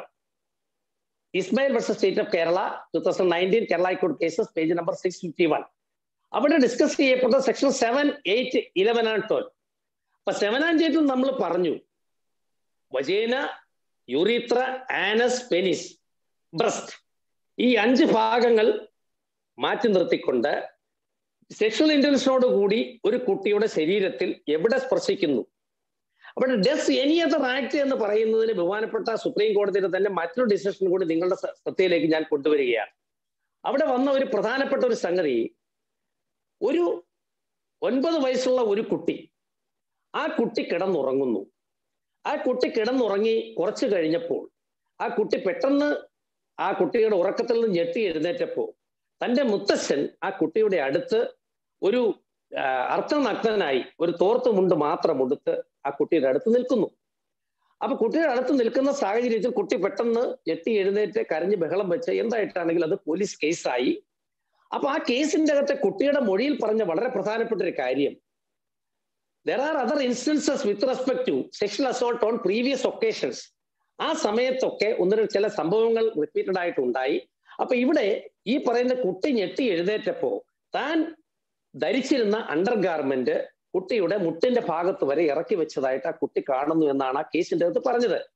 ആ കേസിന്റെ അകത്ത് പറയുന്നതനുസരിച്ച് ഇവിടെ does any other act on the body of the child എന്ന് പറയുന്ന കാര്യത്തിലേക്ക് അവിടെ മുന്നേ ഉണ്ടായിട്ടുള്ള സംഭവങ്ങൾ വെച്ച് കൂട്ടി വായിച്ചു കഴിഞ്ഞപ്പോ ഈ രണ്ടാമതുണ്ടായ ഈ സംഭവത്തെ സംബന്ധിച്ച് കൂട്ടി വായിച്ചപ്പോ അത് does any other act on the body എന്ന് പറയുന്ന കാര്യത്തിൽ ആ മുത്തശ്ശനെ ഇവിടെ ഒരു കാര്യം ഉള്ളത്, it is the duty of that accused person to offer explanation. ആ അസമയത്ത് തൻ്റെ കൊച്ചുമകളുടെ മുറിയിൽ ആ അസമയത്ത് അർത്ഥനഗ്നനായി ആ ഒരു തോർത്തുമുണ്ട് മാത്രം ഉടുത്ത് ആ ആള് ആ സമീപത്ത് നിന്നതിനെ സംബന്ധിച്ച് അയാൾ ആവശ്യമായ നിലയിൽ അതിനെ സംബന്ധിച്ചൊരു മൊഴിയിൽ അയാളെ ക്വസ്റ്റ്യൻ ചെയ്യുന്ന കോടതി 330 സ്റ്റേറ്റ്മെന്റ് എടുക്കുന്ന സാഹചര്യത്തിൽ അവിടെ it is his duty to offer explanation. അവിടെ ഉണ്ടായ സാഹചര്യത്തെ സംബന്ധിച്ച് അയാൾ എക്സ്പ്ലനേഷൻ ഓഫർ ചെയ്തില്ല എങ്കിൽ അതൊരു ഇൻക്രിമിനേറ്റിംഗ് ആസ്പെക്ട് ആയി പരിഗണിക്കാമെന്ന് ബഹുമാനപ്പെട്ട സുപ്രീം കോടതി ആ കേസിന്റെ ഡിസിഷനിൽ പറയുകയുണ്ടായി. അപ്പൊ ചുരുക്കം പറഞ്ഞാൽ ഈ ഡസ് എനി അതർ ആക്ട് എന്ന് പറയുന്ന സാഹചര്യത്തിൽ ഇതെല്ലാം ആപ്ലിക്കബിൾ ആണ്. അപ്പൊ ചുരുക്കം പറഞ്ഞാൽ സ്കിൻ ടു സ്കിൻ കോൺടാക്ട് മാത്രമല്ല, നമ്മൾ when we analyse the factual situation, when we analyse the factual സിനോറിയോ with respect to A sexual assault, അപ്പൊ ഇവിടെ does any other act on the body, അപ്പൊ അവിടെ ഡയറക്റ്റായി 5 ഭാഗങ്ങളിലുള്ള ഫിസിക്കൽ കോണ്ടാക്ട് ഒഴിച്ച് അത് മാറ്റി നിർത്തിയാൽ ബാക്കി ഒരു കുട്ടിയുടെ ശരീരത്തിലുള്ള ആ ഡസ് എനി അതർ ആക്ട് എന്ന് പറയുന്ന കാര്യത്തിൽ ഉൾപ്പെട്ട് വന്നേക്കാവുന്ന ഏതൊരു സാഹചര്യവും അത് ആ ഫാക്ച്വൽ സിറ്റുവേഷൻ അനലൈസ് ചെയ്യുമ്പോൾ മാത്രമാണ് നമുക്ക് മനസ്സിലാക്കാൻ സാധിക്കുക. ഇതിനകത്താണ് നമ്മൾ ഈ ഇസ്മായിൽ വേഴ്സസ് സ്റ്റേറ്റ് ഓഫ് കേരളയിൽ പറയുന്ന ഒരു കാര്യം എന്ന് പറയുന്നത്, ഒരു ഭാര്യയും ഭർത്താവും അവർ കല്യാണം കഴിച്ച് ഒരു 3.5 വയസ്സുള്ള മകളുണ്ട്. ഭാര്യയും ഭർത്താവും തമ്മിൽ വഴക്കിട്ടു, ഭർത്താവ് ഉപേക്ഷിച്ചു പോയി, അല്ലെങ്കിൽ ഭർത്താവിന് ഭാര്യയുമായി കാണുന്നതിന് സാധിക്കുന്നില്ല, ഭർത്താവിനെ ഒഴിവാക്കി. സ്വാഭാവികമായും ഭാര്യ മറ്റൊരു കാമുകനുമായി കറങ്ങി നടക്കുന്നു. കാമുകനുമായി കറങ്ങി നടക്കുന്നത് ഒരു കാറിലാണ്. കാറിൽ കറങ്ങി നടക്കുമ്പോൾ ഒരു 3.5 വയസ്സുള്ള കുട്ടി, അവരുടെ 3.5 വയസ്സുള്ള കുട്ടിയും അവരോടൊപ്പം സഞ്ചരിക്കുന്നു. പലപ്പോഴും പല സ്ഥലങ്ങളിൽ സഞ്ചരിച്ച് അവർ കാറിനകത്ത് വെച്ച് ശാരീരികമായി ബന്ധപ്പെടുന്നു. ഈ ശാരീരികമായി ബന്ധപ്പെടുന്നു എന്ന് പറയുന്നത് മാത്രമല്ല, ഈ ശാരീരികമായി ബന്ധപ്പെടുന്നത് ഈ കുട്ടിയുടെ കൺമുമ്പിൽ വെച്ചിട്ടാണ്. ഇവിടെ 2 കാര്യങ്ങളാണ്. ബഹുമാനപ്പെട്ട ഹൈക്കോടതിയിൽ വന്ന ഈ കേസിന്റെ അകത്ത് discussed with respect to sexual assault under section 7 and 8 and also the sexual harassment under section 11 and 12. ഇത് 2 കൂടിയാണ് ഡിസ്കസ് ചെയ്തിരിക്കുന്നത്. അപ്പൊ ഇവിടെ നമ്മുടെ കൺസേൺ എന്ന് പറയുന്നത് sexual assault offence is there. ഇവിടെ ഇവർ തമ്മിൽ ശാരീരികമായി ബന്ധപ്പെട്ടതിന് ശേഷം, കാറിനകത്ത് വെച്ച് ബന്ധപ്പെട്ടതിന് ശേഷം ഈ 3.5 വയസ്സുള്ള കുട്ടിയെ ഈ കാമുകൻ, ഈ അമ്മയുടെ കാമുകൻ, ഈ കാറിനകത്തുള്ള ഈ അമ്മയുമായി ശാരീരികമായി ബന്ധപ്പെടുന്ന ഈ കാമുകനെ സംബന്ധിച്ച് ഈ കുട്ടിയെ ഹഗ് ചെയ്യുന്നു. ഈ ഹഗ് ചെയ്യുന്ന പ്രവൃത്തിയെ സംബന്ധിച്ച് കൃത്യമായി ഈ പറയുന്ന കേസിന്റെ അകത്ത് വന്നിട്ടുണ്ട്. Whether it will amount to section 7 and 8 or sexual assault, physical contact with the sexual intention, whether the two ingredients are there in or not. ഇവിടെ സംഭവിച്ചൊരു കാര്യം, ഈ സംഭവത്തിന് ശേഷം ഈ കുട്ടിയുടെ അച്ഛൻ ലോക്കൽ പോലീസ് സ്റ്റേഷനിൽ കംപ്ലൈന്റ് ചെയ്യും. Local police കേസെടുത്തില്ല. ജില്ലാ പോലീസ് മേധാവിക്ക് പരാതി കൊടുക്കുന്നു. ജില്ലാ പോലീസ് മേധാവി പരാതി എടുത്തില്ല. ബഹുമാനപ്പെട്ട പോക്സോ കോടതിയിൽ പരാതി കൊടുക്കുന്നു. പോക്സോ കോടതിയും ഇതിനോട്ട് എൻക്വയറി ഒക്കെ നടത്തി നോക്കിക്കഴിഞ്ഞപ്പോൾ നോ ഒഫൻസ് അട്രാക്റ്റഡ്. അതുകൊണ്ട് കോടതി അത് ഡിസ്മിസ് ചെയ്തു. ആ ഡിസ്മിസ് ചെയ്ത ഉത്തരവിനെതിരെ റിവിഷൻ ബഹുമാനപ്പെട്ട ഹൈക്കോടതി ഫയൽ ചെയ്ത കേസിലാണ് ഇസ്മയിൽ വേഴ്സസ് സ്റ്റേറ്റ് ഓഫ് കേരളയിൽ വന്നത്. ഇവിടെ എന്തൊക്കെയാണ് ഫാക്ച്വൽ സിറ്റുവേഷൻ? ഇവിടെ 7 and 8 വരുന്ന ഈ സെക്ഷൽ ഇന്റർകോഴ്സ് നടത്തിയതിനു ശേഷം ഈ 3.5 വയസ്സുള്ള ഈ പെൺകുട്ടിയെ കെട്ടിപ്പിടിക്കുന്നതിൽ നിന്നും 7 and 8 പറയുന്ന സെക്ഷൽ അസോൾട്ട് അവിടെ നടക്കുന്നു എന്ന് ബഹുമാനപ്പെട്ട കോടതി ഫൈൻഡ് ചെയ്തു. രണ്ടാമത്തെ സംഗതി, when we analyze the ingredients of section 11, എന്താണ് 11? സെക്ഷൽ ഹരാസ്മെന്റ് ആണ്. ഇവിടെ എന്താണ് 11 പറയുന്നത്? ഒരു കുട്ടി കേൾക്കുന്ന നിലയിൽ അല്ലെ കാണുന്ന നിലയിൽ കുട്ടിയെ, ഞാൻ ഒരു ഭാഗം മാത്രം പറയുന്നു. ഇവർ ശാരീരികമായി ബന്ധപ്പെടുന്നത്, കാറിനകത്ത് വെച്ച് ബന്ധപ്പെടുന്നത് കുട്ടി കാണുമെന്നുള്ള നോളജ് ഈ പറയുന്ന 2 പേർക്കുമുണ്ടോ? ഇവർ ശാരീരികമായി ബന്ധപ്പെടുന്നത് കാറിനകത്ത് വെച്ച് ബന്ധപ്പെടുന്നത്, ശരീരത്തിൽ വസ്ത്രങ്ങളില്ലാതെ ബന്ധപ്പെടുന്നത്, ആ പറയുന്നവരുടെ ശരീരഭാഗങ്ങൾ കുട്ടി കാണുന്നുണ്ടോ ഇല്ലയോ എന്നുള്ളതാണ്. അല്ലെ കാണുമോ ഇല്ലയോ എന്നുള്ള നോളജ് ഉണ്ടോ? Whether the accused person having the knowledge. ഇവിടെ എന്താണ് 11 പറയുന്നത്? 11 പറയുന്നത് utters any word or makes any sound or makes any gesture or exhibits any object or part of body with the intention that such a word or sound shall be heard or such a gesture or object or part of body shall be seen by the child. അവിടെ പറയുന്ന മറ്റൊരു കാര്യം എന്താണ്? ഇവിടെ കാണുകയോ കാണിപ്പിക്കുകയോ എന്നുള്ള ഒരു knowledge. ഇവിടെ രണ്ടാമത് പറയുന്ന makes a child exhibiting his body or any part of the body so as it is seen by such a person or by any other person. അപ്പൊ ഇവിടെ കുട്ടി കാണുകയോ കാണിപ്പിക്കുകയോ, ഇതേ സംബന്ധിച്ച് വേറെ ഒരുപാട് ഉദാഹരണങ്ങളുണ്ട്. പല സംഭവങ്ങൾ നമുക്കറിയാം. ഒരു ക്ലാസ്സിൽ ഒരു അധ്യാപകൻ ക്ലാസ് എടുത്തുകൊണ്ടിരിക്കുമ്പോൾ ഏതെങ്കിലും സാഹചര്യത്തിൽ അയാളുടെ വസ്ത്രത്തെ സംബന്ധിച്ച് അയാൾ അവിടെ ഒരു മാറ്റാൻ ശ്രമിച്ചാൽ അവിടെ കുട്ടികളോട് അല്ലെങ്കിൽ ആ ക്ലാസ്സിലെ മറ്റാളുകളോട് വിളിച്ചു കാണിക്കേണ്ട ആവശ്യമുണ്ടോ? ഞാൻ വസ്ത്രം അഴിച്ചാൽ അവിടെ കുട്ടികൾ കാണും എന്നുള്ള knowledge, whether I am having the firm knowledge that അവിടെ കുട്ടി കണ്ടേ മതിയാകൂ. എന്റെ ശരീരഭാഗങ്ങൾ കാണുമെന്ന് എനിക്ക് ഉറപ്പുണ്ട്, എനിക്ക് നോളജ് ഉണ്ട്, എനിക്കറിയാം. I am having the firm knowledge. When I consume the alcohol more than the quantity prescribed, അവിടെ ഒരു ആക്സിഡന്റ് ഉണ്ടാവുമെന്ന് എനിക്ക് നോളജ് ഉണ്ട് എങ്കിൽ ആ രീതിയിൽ അവിടെ ഒരു ആക്സിഡന്റ് ഉണ്ടാവാനുള്ള എല്ലാ സാധ്യതയും ഉണ്ട്. ആക്സിഡന്റ് ഉണ്ടാവും എന്ന് പറയുന്നത് പോലെ തന്നെ ഇവിടെ കാറിനകത്ത് വെച്ച് ഞാൻ ഈ സ്ത്രീയുമായി ശാരീരികമായി ബന്ധപ്പെട്ടാൽ എന്റെ ശരീരഭാഗങ്ങൾ കുട്ടി നിർബന്ധമായും കണ്ടിരിക്കും, കാണും.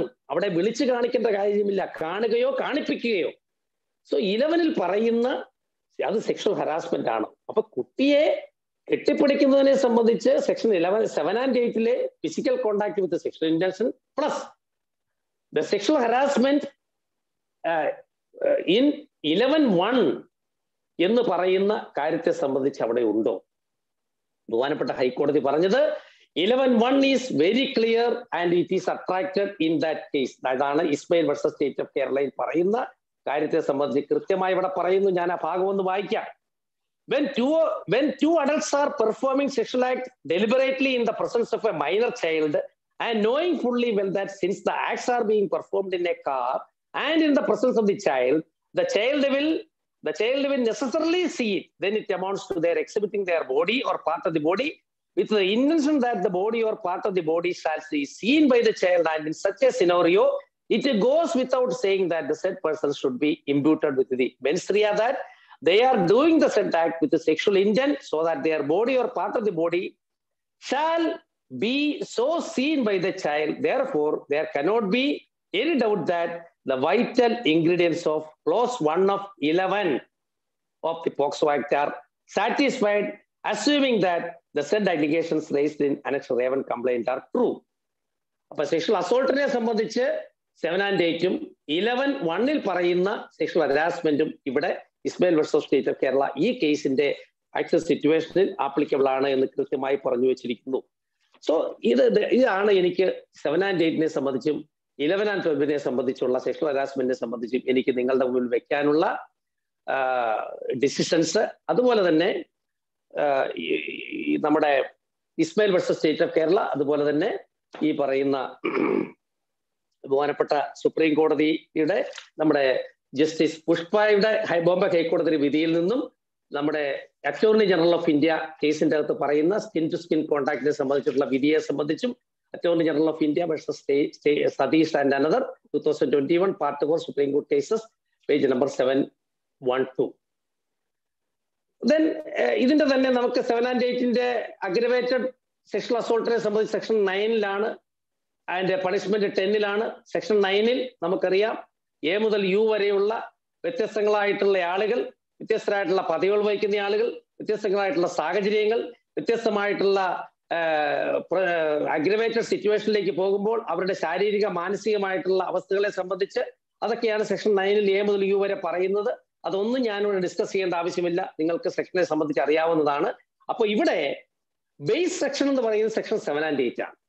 Sexual അസോൾട്ടിന്റെ base section that is with respect to a person committed, an ordinary person committed sexual assault. Then 9 and 10 പറയുന്ന is a qualifying section. അപ്പൊ 9 7 8 പറയുന്ന ആ സാധാരണ ആളുകളെ സംബന്ധിച്ച് ചെയ്യുന്ന പ്രവൃത്തിയുടെ ബേസ് സെക്ഷൻ ആയിട്ടുള്ള 7 and 8 ക്വാളിഫൈഡ് വേർഷൻ ആണ് സെക്ഷൻ 9 എ മുതൽ യു വരെ അതിന്റെ പണിഷ്മെന്റ് സെക്ഷൻ 10 പറയുന്നത്. അപ്പൊ അതനുസരിച്ച് പണിഷ്മെന്റിനെ സംബന്ധിച്ച് സെക്ഷൽ അസോൾട്ടിന്റെ അഗ്രവേറ്റഡ് സിറ്റുവേഷനിലേക്ക് മാറുമ്പോൾ അതിന്റെ പണിഷ്മെന്റിന്റെ ഗ്രാവിറ്റി വർദ്ധിക്കുന്നു. അഗ്രവേറ്റഡ് സിറ്റുവേഷന്റെ അടിസ്ഥാനത്തിൽ അതിന്റെ പണിഷ്മെന്റ് കൂടുന്നു എന്നുള്ളതിനപ്പുറം അവിടെയും നമുക്ക് മനസ്സിലാകുന്ന മറ്റൊരു കാര്യം, നേരത്തെ പറഞ്ഞ 0 to 12, 12 to 16, then 16 to 18. അപ്പൊ സെക്ഷൽ അസോൾട്ട് ചെയ്യുന്ന അല്ലെ സെക്ഷൽ അസോൾട്ടിന് വിധേയമാകുന്ന ഒരു കുട്ടിയെ സംബന്ധിച്ച് if the prosecution is able to prove that the victim is below 12 years, അതിനാൽ തന്നെ അത് അഗ്രവേറ്റഡ് സെക്ഷൽ അസോൾട്ടിലേക്ക് മാറുന്നു എന്നുള്ളതാണ് when we deal with or when we discussed about the aggravated sexual assault 9 and 10 പറയുന്നു. അപ്പൊ അതുകൊണ്ട് ആ രീതിയിൽ നമ്മൾ ഇവിടെയും ഏജ് പ്രൂഫിനെ സംബന്ധിച്ച് വളരെ പ്രാധാന്യം അറിയിക്കുന്നു എന്നുള്ളതാണ് ഇവിടെ പറയുന്ന വളരെ പ്രധാനപ്പെട്ട ഒരു കാര്യം. Then coming to section 13, 14 and 15, use of child for pornographic purposes, and also section 14 പറയുന്ന അതിന്റെ പണിഷ്മെന്റ് 14(1) 14(2) ഉണ്ട്. അതുപോലെ തന്നെ section 15 punishment for storage of pornographic material involving A child. നമുക്കറിയാം POCSO act 2012 which came into force from 14/11/2012. Thereafter, POCSO Act has been amended as per the POCSO Amendment Act 2019 with effect from 16/8/2019. അപ്പൊ ഇവിടെ നേരത്തെ ഉണ്ടായിരുന്ന 2012 POCSO ആക്ടിൽ section 14 സംബന്ധിച്ച് 14(1) 14(2), then 15 സംബന്ധിച്ച് section 15(1), 15(2), 15(3). So these are the amendments in this 13, 14 and 15. അപ്പൊ ഇവിടെ 13 സംബന്ധിച്ച് നമുക്ക് വളരെ പ്രധാനപ്പെട്ട ഒരു കാര്യം, അവിടെ വന്ന ഒരു എക്സ്പ്ലനേഷൻ മാത്രമേ നമ്മൾ നോക്കേണ്ടൂ. Section 13 use of child for pornographic purposes. അപ്പൊ use of child for pornographic പർപ്പസസിലെ പ്രധാനപ്പെട്ട ഒരു കാര്യം നമ്മൾ മനസ്സിലാക്കേണ്ടത് അതിൽ വന്ന explanation. Use of child involving A child through any medium like print, electronic, computer or any other technology for preparation, production, offering, transmitting, publishing, facilitation, distribution of pornographic material. അതിന്റെ punishment ആണ് 14. 14 തന്നെ നമുക്കറിയാം 14(1) 14(2) അതിന്റെ സബ്സിക്വന്റ് ഒഫൻസ് 14(2) സംബന്ധിച്ച് പറയുന്നുണ്ട്. അവിടെയൊക്കെ നമ്മൾ കൂടുതലായി ഒന്നും അപഗ്രഥിക്കേണ്ട കാര്യമില്ല. അവിടെ വന്ന ഒരു പ്രധാനപ്പെട്ട ഒരു സംഗതി സെക്ഷൻ 13 നമുക്കറിയാം Kerala police operation P hunt എന്ന് പറയുന്ന ഒരു വലിയ ഒരു മാസീവ് അറ്റാക്ക്, അതായത് ഈ നമ്മുടെ storage of use of child for pornographic പർപ്പസസും അതുപോലെ തന്നെ സ്റ്റോറേജ് ഓഫ് പോൺ വീഡിയോ അല്ലെങ്കിൽ പോൺ മെറ്റീരിയൽസിനെ സംബന്ധിച്ചും 13, 14, 15 എലോങ് വിത്ത് ITയിലെ സെക്ഷൻ 67B ഇട്ട് ഒരുപാട് കേസുകൾ നമ്മുടെ കേരള പോലീസ് എടുത്ത് നിങ്ങൾക്കറിയാം. ഇതോടൊപ്പം തന്നെ നമ്മൾ ചർച്ച ചെയ്യപ്പെടുന്ന അല്ലെങ്കിൽ ചർച്ച ചെയ്യപ്പെട്ട ഒരു കേസ് നമ്മുടെ മുൻപിലുണ്ട്. Fathima AS versus state of Kerala. Rahna Fathima എന്ന് പറയുന്ന സ്ത്രീക്കെതിരെ എടുത്ത കേസ് നമ്മുടെ മുൻപിലുണ്ട്. ഇവിടെ സെക്ഷൻ 15 വന്ന ഒരു കേസ്, ഇവിടെ നമുക്കറിയാം 15th അമെന്റ്മെന്റിന് ശേഷം 15 വന്ന ഒരു മാറ്റം എന്ന് പറയും, നേരത്തെ 15 സ്റ്റോറേജ് ഫോർ കൊമേഴ്ഷ്യൽ പർപ്പസസ് മാത്രമായിരുന്നു പണിഷബിൾ ആയിട്ടുണ്ടായിരുന്നത്. 15നെ സംബന്ധിച്ച് വന്ന ഒരു മറ്റൊരു പ്രധാനപ്പെട്ട സംഗതി 15 stores or possession. So after the amendment in 2019 in POCSO Act section 15(1), 15(2), 15(3), merely downloading a porn video or porn material and its storage or possession itself is an offense under section 15(1). And subsequently on 15(2), 15(2)നെ സംബന്ധിച്ച് നമ്മുടെ പറയുന്ന വളരെ പ്രധാനപ്പെട്ട ഒരു കാര്യം എന്ന് പറയുന്നത് നമുക്കറിയാം, ഈ സ്റ്റോറേജും പൊസഷനും if it is for the purpose of transmitting, propagating, displaying and distributing, that itself will be an offense under 15(2). Then 15(3), അങ്ങനെയുള്ള കാര്യങ്ങൾ എന്തിനു വേണ്ടി, whether it is used for commercial purposes, അതാണ് 15(3)യെ സംബന്ധിച്ച്. ഇതൊക്കെ നമ്മൾ അധികം ഡിസ്കസ് ചെയ്യേണ്ട ഒരു മാറ്റർ ആണെന്ന് എനിക്ക് തോന്നുന്നില്ല. We just know about the 15(1), 15(2). അപ്പൊ ചുരുക്കം പറഞ്ഞാൽ after the amendment under 15, clause 1, clause 2, clause 3, merely by downloading. ഇപ്പൊ ഒരുപക്ഷെ ചിലപ്പോൾ ഒരു സാഹചര്യം ഉണ്ടാവാം, നമ്മളിപ്പോൾ ഒരു സൈറ്റിൽ അല്ലെങ്കിൽ ഏതെങ്കിലും തരത്തിലൊരു ഫോൺ വീഡിയോ, ഒരു ഫോൺ ഐറ്റം നമ്മളൊരു ഒരു കേസിന്റെ അകത്ത് അല്ലെങ്കിൽ ഏതെങ്കിലും ഒരു എവിഡൻസ് ആയിട്ട് നമ്മൾ സൂക്ഷിക്കുന്നു.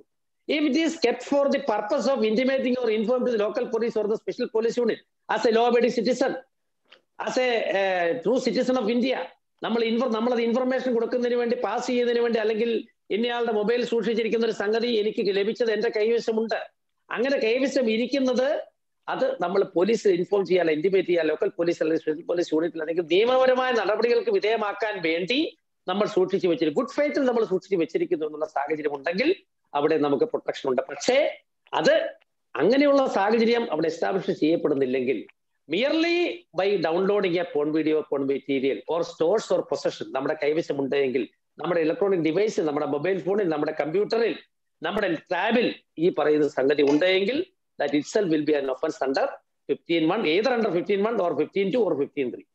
അപ്പൊ 15(2)ൽ പറയുന്ന propagation, transmitting, displaying or distribution, ഈ 4 കാര്യങ്ങൾ ഉണ്ടെങ്കിൽ, ഇനി അങ്ങനെ അതിനുശേഷം 15(3) അത് കൊമേഴ്ഷ്യൽ യൂസേജിനാണെങ്കിൽ, then 14, 15 and 15(3) അതവിടെ നിൽക്കട്ടെ. Then coming to section 16 and 17, abetment and offense.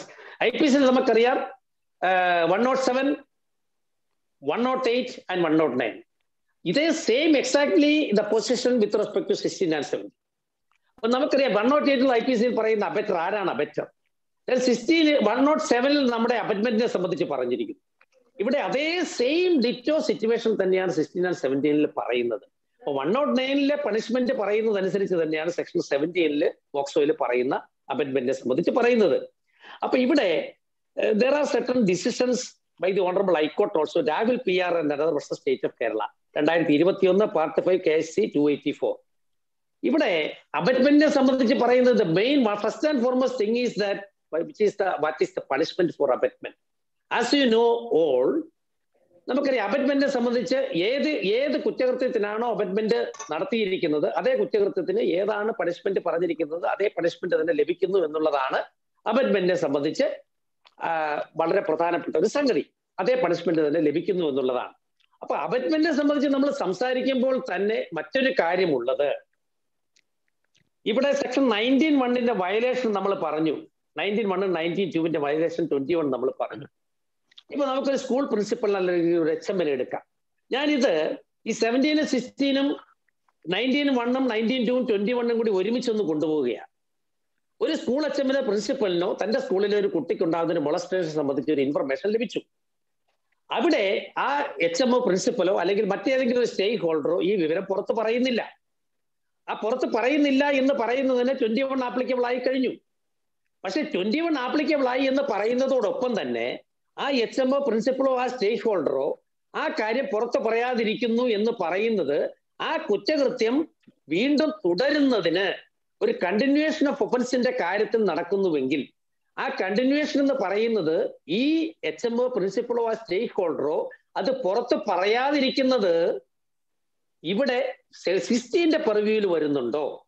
Whether that principal or HM can be called as an അബറ്റർ.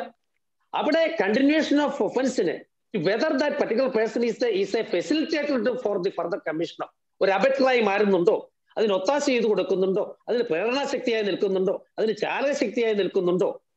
Whether that particular HM at the very same time, whether that particular HM would be roped under, along with the section 21, whether that principal or HM can be roped under section 17 reader to 16 also. Whether that principal is to be, can be prosecuted under for the abatement of offense. അപ്പൊ അങ്ങനെ വരുമ്പോൾ along with the section 21 ഈ പറയുന്ന അബറ്റ്മെന്റിലേക്ക് ഇവിടെ പ്രിൻസിപ്പലോ HMO അല്ലെങ്കിൽ സ്റ്റേക്ക് ഹോൾഡറോ വരുന്നു എന്നുള്ളതാണ്. അപ്പൊ ഇവിടെ പ്രോസിക്യൂഷനെ സംബന്ധിച്ച് നോക്കുമ്പോൾ ഈ പറയുന്ന പർട്ടിക്കുലർ കാര്യം പുറത്ത് പറയാതിരിക്കുന്നതോടൊപ്പം ആ പറയാതിരിക്കുന്നത് കൊണ്ട് ആ ഒഫൻസ് കണ്ടിന്യൂ ചെയ്ത് പോകുന്നതെങ്കിൽ, അറിഞ്ഞോ അറിയാതെയോ ആ ഒഫൻസ് മുന്നോട്ട് നടക്കുന്നത് എങ്കിൽ, എന്നാൽ അസൈലിനെ സംബന്ധിച്ച് ആ പുറത്ത് പറയാതിരിക്കുന്ന കാര്യം അത് വീണ്ടും കുറ്റകൃത്യം ചെയ്യുന്നതിനുള്ള ഒരു പച്ചക്കൊടിയായി അസൈലന്റ് അല്ലെങ്കിൽ ആ അക്യൂസിനെ സംബന്ധിച്ചിടത്തോളം ഒരുപക്ഷെ അവിടെ മുന്നോട്ട് പോകുന്നു. ഇതേ സാഹചര്യത്തിൽ തന്നെ ഇതോടൊപ്പം ഒരു കാര്യം കൂടി ഞാനൊന്ന് പറഞ്ഞുകൊള്ളട്ടെ. ഇങ്ങനെ 21-ൽ നമുക്കറിയാം, ഈ 21-ഉം അതുപോലെ തന്നെ 21-ന്റെ പർവ്യൂവിൽ വരുന്ന പ്രതികളെ സംബന്ധിച്ച് നമുക്കറിയാം അതൊരു സെക്കൻഡറി ഒഫൻഡറാണ്. പോക്സോ നിയമത്തിൽ സെക്ഷൽ ഒഫൻസ് ചെയ്ത ഒരു പ്രൈം അക്യൂസിനെ നമ്മൾ പ്രൈമറി ഒഫൻഡർ എന്നും, അതുപോലെ തന്നെ ഇതുപോലെ വരുന്ന 21-ലും മറ്റുമൊക്കെ വരുന്ന പ്രതികളെ നമ്മൾ സെക്കൻഡറി ഒഫൻഡർ എന്ന് നമുക്ക് വേണമെങ്കിൽ ക്ലാസിഫൈ ചെയ്യാം. ഇവിടെ എൻ്റെ ഒരു അറ്റംപ്റ്റ് എന്ന് പറയുന്നത് whether the primary offender is also to be prosecuted or the trial can be, whether the trial can be conducted along with the primary offender, along with the secondary offender. രണ്ടുപേരുടെയും trial ഒരുമിച്ച് ഒരേ കോടതിയിൽ നടത്തുന്നതിന് ഏതെങ്കിലും നിയമ തടസ്സമുണ്ടോ? അവിടെ Sreelatha versus state of Kerala, that is decision, ditto decision rendered by the Honorable High Court in Sreelatha KV versus state of Kerala 2019 KHC page number 971, whether a joint trial can be under section 223 CRPC. There are so many discussions along with some decision with respect to the Honorable Supreme Court as well as the decision of the Honorable High Court, the division bench rulings discussed in this decision, Srilata KV versus State of Kerala. ഇതിടെ ഒരു HM-നെ പ്രതിയാക്കി, രണ്ടാം പ്രതിയാക്കി കേസെടുത്തത് സംഗതി തന്നെയാണ്. അപ്പൊ അവിടെ സ്കൂളില് ഒരു കുട്ടിയെ മൊളസ്റ്റ് ചെയ്തു, ആ വിവരം പ്രിൻസിപ്പൽ പോലീസിൽ അറിയിക്കുന്നില്ല. അവിടെ ആക്ച്വൽ അസൈലന്റിനെ, അധ്യാപകനെ പ്രതിയാക്കി കേസെടുത്തു. അധ്യാപകനോടൊപ്പം ആ സ്കൂളിലെ അധ്യാപികയെ രണ്ടാം പ്രതിയാക്കി കേസെടുത്തു. അപ്പൊ അധ്യാപികയെ രണ്ടാം പ്രതിയാക്കി കേസെടുത്തപ്പോൾ അധ്യാപികയുടെ കേസ് എന്ന് പറയുന്നത് എന്നെ actual ഒഫൻഡറോടൊപ്പം I am only A secondary offender, I could not be tried along with the, I cannot be tried along with the primary offender. ഇതായിരുന്നു അവരുടെ വാദഗതി. പക്ഷേ ബഹുമാനപ്പെട്ട ഹൈക്കോടതി പറഞ്ഞു, ഇവിടെ ഹൈക്കോടതി പറഞ്ഞു എന്ന് മാത്രമല്ല, ഇവിടെ വീണ്ടും വീണ്ടും ആ വിക്ടിമിനെ സംബന്ധിച്ചിടത്തോളം വീണ്ടും കോടതിയിൽ മൊഴി പറഞ്ഞ് വീണ്ടും ഒരു ട്രയലിന് ഫേസ് ചെയ്യുക എന്ന് പറയുന്നത് അതൊരു രണ്ടാമതുള്ള ഒരു പീഡനമാണ് എന്നുള്ള നിലയിൽ തന്നെ ഇതേ പ്രൈമറി ഒഫൻഡറിനോടൊപ്പം ഇവിടെ ഈ secondary ഒഫൻഡറും ട്രയലിന് വിധേയമാകണമെന്ന് Sreelatha versus state of കേരളയിൽ പറഞ്ഞിരിക്കുന്നു. അതിൻ്റെ അകത്ത് പറഞ്ഞത്, the main contention advanced by the second accused is that a person like the petitioner, HM, who is accused of committing the secondary offense of not reporting the principal offense can be prosecuted only if it is established in a trial before reasonable doubt that the principal offense has been committed. അവിടെ എന്താണ് ഈ ഞാൻ അറിയിച്ചില്ല എന്ന് പറയുന്ന offence, ആ offence ആ പ്രതി commit ചെയ്തിട്ടുണ്ടെങ്കിൽ മാത്രമല്ലേ എന്നെ വിചാരണ നടത്തേണ്ടതുള്ളൂ എന്നുള്ള വാദഗതിയായിരുന്നു ഉന്നയിച്ചത്. But the principal offense has been committed, and in that the absence of a clear finding of conviction that the principal offender has committed the principal offense, there is no question of simultaneously prosecuting the secondary offense along with the principal offender. Court did not accept the contention. അപ്പൊ ഇതാണ് അതിൻ്റെ അകത്ത് വന്നത്. അപ്പൊ ഇവിടെ നമ്മൾ ഇതെല്ലാം discuss ചെയ്യുമ്പോൾ 17-ഉം 16-ഉം അതുപോലെ 19-ഉം 21-ഉം ഇതെല്ലാം പരസ്പര പൂരകമായി ഈ കേസുകളിലൊക്കെ ഡിസ്കഷനിലേക്ക് വരുന്നു. അതുപോലെ രാഹുൽ PR-ന്റെ കേസിന്റെ അകത്തും ഇതുപോലെ തന്നെ വന്നത്. രാഹുൽ PR-ന്റെ കേസില് അതിൻ്റെ അകത്ത് വന്ന മറ്റൊരു കാര്യം, രാഹുൽ PR-ന്റെ കേസിൽ വന്ന ഒരു പ്രധാനപ്പെട്ട കാര്യം, അവിടെ സെറ്റിൽ ചെയ്ത കേസുകൾ. അത് പറയുമ്പോൾ നമ്മളൊരു കാര്യം 3-4 കാര്യങ്ങളിലേക്ക് നമ്മൾ പോകേണ്ടിയിരിക്കുന്നു. നമുക്കറിയാം പോക്സോ കേസുകളിൽ പലപ്പോഴും സെറ്റിൽമെന്റ്, കോംപ്രമൈസ് അല്ലെങ്കിൽ മാരേജ്, ഇതൊക്കെയാണ് സാധാരണഗതിയിൽ പോക്സോ കേസുകളിൽ ഒരുപക്ഷെ ബഹുമാനപ്പെട്ട ഹൈക്കോടതിയിൽ 482 പ്രൊസീഡിങ്സുമായി ബന്ധപ്പെട്ട് ക്വാഷ്മെന്റ് of the proceedings, ക്വാഷ്മെന്റ് of FIR, ക്വാഷ്മെന്റ് of charge തുടങ്ങിയ കാര്യങ്ങളിലൊക്കെ ബന്ധപ്പെട്ട് പോകുമ്പോൾ there are so many decisions to the effect that അതിൽ ഏറ്റവും വളരെ പ്രധാനപ്പെട്ട കേസ് എന്ന് പറയുന്നത് Gyan Singh versus state of Punjab. Gyan Singh versus state of Punjab 2012 to KHC page number 4530. Gyan Singh versus state of Punjab 2012 KHC 4530. അത് തന്നെയാണ് Rahul PR and another versus state of Kerala and others 2021 Part 5 KHC 284. ഇതിലെല്ലാത്തിലും ഈ കേസുകൾ ഡിസ്കഷൻ വരുന്നുണ്ട്. Accused of filing application for quashing of proceedings in view of settlement with the victim who filed affidavit whether offence can be quashed.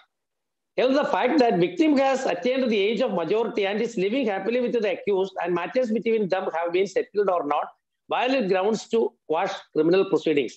Protection of Children from Sexual Offences Act section 4, 3, 6, 5 and 17. ഇവിടെ ഈ Gyan Singh versus state of പഞ്ചാബില് പറയുന്ന വളരെ പ്രധാനപ്പെട്ട ഒരു കാര്യം, Gyan Singh versus state of പഞ്ചാബിൽ പറയുന്ന വളരെ പ്രധാനപ്പെട്ട കാര്യം, ഇവിടെ no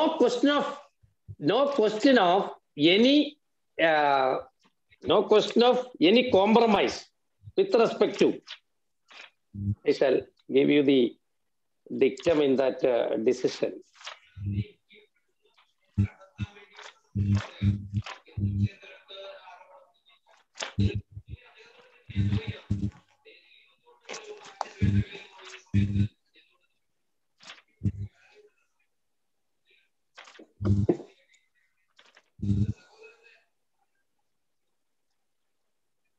Heinous and serious offences of mental depravity or offences like murder, rape, dacoity, etc. cannot be quashed even if the victim or victim's family and the offender have settled the dispute. അപ്പോൾ ഇവിടെ ഇതിന്റെ ബേസിൽ ഇപ്പൊ നമുക്കറിയാം പലപ്പോഴും കേസുകളിൽ സെറ്റിൽ ചെയ്തു, അതുപോലെ തന്നെ കോംപ്രമൈസ് ചെയ്തു, കല്യാണം കഴിച്ചു, അറ്റൈനിങ് മജോറിറ്റി ആയി, അതുപോലെ ഞങ്ങൾ ഒരുമിച്ച് ജീവിക്കുന്നു, കല്യാണം കഴിച്ച് ഒന്നിച്ച് ജീവിക്കുന്നു, കല്യാണം കഴിച്ചതിന് ശേഷം കുട്ടികളുണ്ടായി ഒന്നിച്ച് ജീവിക്കുന്നു. ആ ഒരു സാഹചര്യത്തിൽ ഇത് ക്വാഷ്മെന്റ് പ്രൊസീഡിങ്സിന് പോയ പല കേസുകളിലും ബഹുമാനപ്പെട്ട സുപ്രീം കോടതിയുടെ Gyan Singh versus state of Punjab എന്ന് പറയുന്ന കേസിന്റെ അകത്ത് ഡിസിഷൻ വെച്ചുകൊണ്ട് ബഹുമാനപ്പെട്ട കോടതികൾ ഇപ്പോൾ ഈ പറയുന്ന സമീപിക്കുന്ന ആളുകളോട് ട്രയൽ കോടതിയിൽ പോയി ട്രയൽ ഫേസ് ചെയ്യുക എന്ന് പറയുന്ന നിലയിലേക്കാണ് കാര്യങ്ങൾ പോയിക്കൊണ്ടിരിക്കുന്നത്. അപ്പൊ അതുകൊണ്ട് ഇവിടെ no question of any compromise or no question of any compromise settlement in POCSO cases. അപ്പൊ അതുകൊണ്ട് ആ കേസുകളിൽ എല്ലാത്തിലും ഈ നമ്മുടെ Gyan Singh versus state of Punjab applicable ആയി പറഞ്ഞിരിക്കുന്നു. അതുകൊണ്ട് ആ രീതിയിൽ ഇപ്പൊ ഒരു കേസുകളിലും ഇവിടെ സെറ്റിൽമെന്റ് എന്ന് പറയുന്ന കാര്യം പറഞ്ഞുകൊണ്ട്, എന്നാൽ കേസുകളിൽ ട്രയൽ കോടതികളിൽ ഈ പറയുന്ന നിലയിൽ വിക്ടിമിനെ സംബന്ധിച്ചിടത്തോളം കോടതിയിൽ ഹാജരായി ഹോസ്റ്റലായി പോകുന്ന കേസുകളെ സംബന്ധിച്ചിടത്തോളം എന്താണ് സംഭവിക്കുക എന്നുള്ളത് ഞാൻ അതിനെ സംബന്ധിച്ച് പറയേണ്ട ആവശ്യമില്ല. അതുകൊണ്ട് ആ രീതിയിലാണ് അതിന്റെ കാര്യങ്ങൾ നടക്കുന്നത്. അതുകൊണ്ട് ഇവിടെ Gyan Singh versus state of Punjab നിങ്ങളുടെ ശ്രദ്ധയിലേക്ക് ഞാനൊന്ന് കൊണ്ടുവരുന്നു. ആ പറയുന്ന കേസിന്റെ ഡിസിഷൻ നിങ്ങൾ എല്ലാവരും മനസ്സിലാക്കുന്നു എന്ന് ഞാൻ കരുതുന്നു. അപ്പൊ അതുകൊണ്ട് ഇവിടെ സെക്ഷൻ 16, 17 ആൻഡ് 19 നമ്മൾ ഒന്നിച്ച് ഇവിടെ ഡിസ്കസ് ചെയ്തു. അതുപോലെ തന്നെ സെക്ഷൻ 21 പറയുന്ന മറ്റൊരു കാര്യം, വളരെ പ്രധാനമായിട്ടുള്ള ഒരു case, doctor sister Tessy Jose versus state of Kerala. ഇവിടെ നമ്മൾ 21 പറഞ്ഞ ഒരു കാര്യത്തെ സംബന്ധിച്ച് ഒന്നുകൂടി ഒരു ഡിസിഷൻ കൂടി ഞാൻ നിങ്ങൾക്ക് തരികയാണ്. Doctor sister Tessy Jose versus state of Kerala. ഇവിടെ നമ്മൾക്കറിയാം the mandatory requirement of section 19 is applicable to all stakeholders under POCSO Act. ഇവിടെ whether a doctor is suspected to conduct the Honorable Supreme in a decision rendered by the Honorable Supreme Court in Sister Tessie Jose versus State of Kerala. ഇവിടെ ഡോക്ടറുടെ പരിശോധിക്കപ്പെട്ട കുട്ടി pregnant ആണ് എന്ന് കാണുകയും അതോടൊപ്പം 18 വയസ്സായി എന്ന് പറയുകയും ചെയ്ത സാഹചര്യത്തിൽ whether the doctor is expected to report the matter before the police or before the law enforcing agency, or whether under section 21, if that particular doctor is not intimated or informed to the local police, whether a prosecution can be lodged or roped under section 21. ഇതായിരുന്നു മൂട്ട് ചെയ്യപ്പെട്ട question. പക്ഷേ അതിൻ്റെ അകത്ത് ബഹുമാനപ്പെട്ട supreme കോടതി പറഞ്ഞ വളരെ പ്രധാനപ്പെട്ട ഒരു കാര്യം 2018-3 KLT 934 doctor sister Tessy Jose versus state of Kerala, അതിൽ പറഞ്ഞത് നോളജിനെ സംബന്ധിച്ചാണ്. there is no obligation on this person to investigate and gather knowledge. അത് വളരെ പ്രധാനപ്പെട്ട ഒരു കാര്യമാണ്. അപ്പൊ ഇവിടെ ഒരു റോവിംഗ് ഇൻവെസ്റ്റിഗേഷൻ നടത്തേണ്ട ആവശ്യമുണ്ടോ? പക്ഷേ അവിടെ ഒരു കാര്യം കൂടി പറഞ്ഞു വെച്ചിരിക്കുന്നു, if at all not careful. അവിടെ വേറൊരു കാര്യമുള്ളത്, ഇവിടെ 18 വയസ്സായിട്ടുള്ള ഒരു കുട്ടി പ്രഗ്നന്റ് ആണ് എന്ന് വന്ന് പറഞ്ഞ് 9:25 അഡ്മിറ്റ് ചെയ്യുന്ന കുട്ടി ഏതാണ്ട് 2-3 മണിക്കൂറിന് ശേഷം പ്രസവിക്കുന്ന ഒരു കുട്ടി 18 വയസ്സായി എന്ന് പറയുമ്പോൾ വെദർ ദാറ്റ് പെർട്ടിക്കുലർ വിക്ടിം അവിടെ 18 വയസ്സിന് താഴെ അവർ കൺസീവ് ചെയ്യപ്പെട്ടതാണ് എന്ന് ഉള്ള ഒരു ബോധ്യം ആ ഡോക്ടർക്ക് ഉണ്ടാവേണ്ടതല്ലേ? പക്ഷെ ആ ഒറ്റ കാരണം കൊണ്ട് ഒരു ക്രിമിനൽ ലയബിലിറ്റി അവരെ അടിച്ചേൽപ്പിക്കാൻ സാധിക്കുകയില്ല എന്നുള്ള നിലയിലാണ് ബഹുമാനപ്പെട്ട സുപ്രീം കോടതി കണ്ടെത്തിയത്. അപ്പൊ ചുരുക്കം പറഞ്ഞാൽ, it is not expected to gather knowledge or conduct investigation or to see, to verify the age of the victim, whether I am liable to intimate or inform to the local police or special police unit with respect to whether the victim is below 80 or above 80, or whether he is a child victim, whether that a victim under POCSO Act. അതിനെ സംബന്ധിച്ചാണ് doctor Tessy Jose versus state of കേരളയിൽ പറയുന്നത്. ഇനി അതിൽ തന്നെ മറ്റൊരു decision നോളജിനെ സംബന്ധിച്ച് AS Krishnan and another versus State of Kerala. AS Krishnan and another versus State of Kerala. 2004 Part 1, 2004 Part 11, Supreme Court cases, page number 576. 2004 Part 11, Supreme Court cases 576. അവിടെയും ഈ പറയുന്ന നിലയിൽ നോളജ് അവിടെ ഉണ്ടെങ്കിൽ അതിനെ സംബന്ധിച്ചിടത്തോളം എന്താണ് സെക്ഷൻ 21 അല്ലെങ്കിൽ 19 വയലേഷനിൽ പറയുന്ന കാര്യത്തിൽ എന്താണ് സ്വീകരിക്കേണ്ട കാര്യങ്ങളെന്ന് കൃത്യമായി പറഞ്ഞു. Anyway, as per when we read along with section 19(1), 19(2) and section 21, all the stakeholders have their duty bound to intimate or inform the local police or the special police units with respect to the commission of the offense. So these are all with respect to section 19, 20, 21 and this 16, 17. Then coming to section 18, attempt to commit an offense. Attempt നമുക്കറിയാം, actual ഒഫൻസിനുള്ള പണിഷ്മെന്റിന്റെ പകുതി punishment ആണ് section 18 attempt to commit an offense സംബന്ധിച്ച് പറയുന്നത്. Then coming to the section 8-15 ആയി. We can also come to section 23 also. Then with respect to 23 കൂടെ കഴിഞ്ഞ് നമുക്കൊരു ഇന്ററാക്ഷനിലേക്ക് പോകാമെന്ന് എനിക്ക് സെക്ഷൻ 23 കൂടെ പറയുന്നതിന് കുഴപ്പമുണ്ടോ സാർ? സാർ ഓക്കെ, അതിൽ വൈൻഡപ്പ് ചെയ്യാം സാർ. 23 കൂടെ പറഞ്ഞു വൈൻഡപ്പ് ചെയ്യാം. 23 സംബന്ധിച്ചിടത്തോളം എനിക്ക് പറയാനുള്ള വളരെ പ്രധാനപ്പെട്ട നമ്മുടെ decision rendered by the honourable supreme court in Nipun Saxena and another versus union of India and another. Nipun Saxena and another versus union of India. That is with respect to need to protect the identity and the names of victims of rape and victims under POCSO Act. 23-ൽ നമുക്കറിയാം procedure of media. At 23-ൽ 1, 2, 3, 4 there are 4 clauses are there. നമുക്കറിയാം വിക്ടിമിനെ സംബന്ധിച്ചിടത്തോളം അത് IPC victim ആണെങ്കിലും POCSO victim ആണെങ്കിലും നമുക്കറിയാം അവിടെ rape victim ആണെങ്കിലും POCSO victim ആണെങ്കിലും their identity should not be disclosed in the public domain. അപ്പൊ അതിനെ സംബന്ധിച്ച് വളരെ പ്രധാനപ്പെട്ട ഡിസിഷനാണ് Nipun Saxena and another versus union of India and another.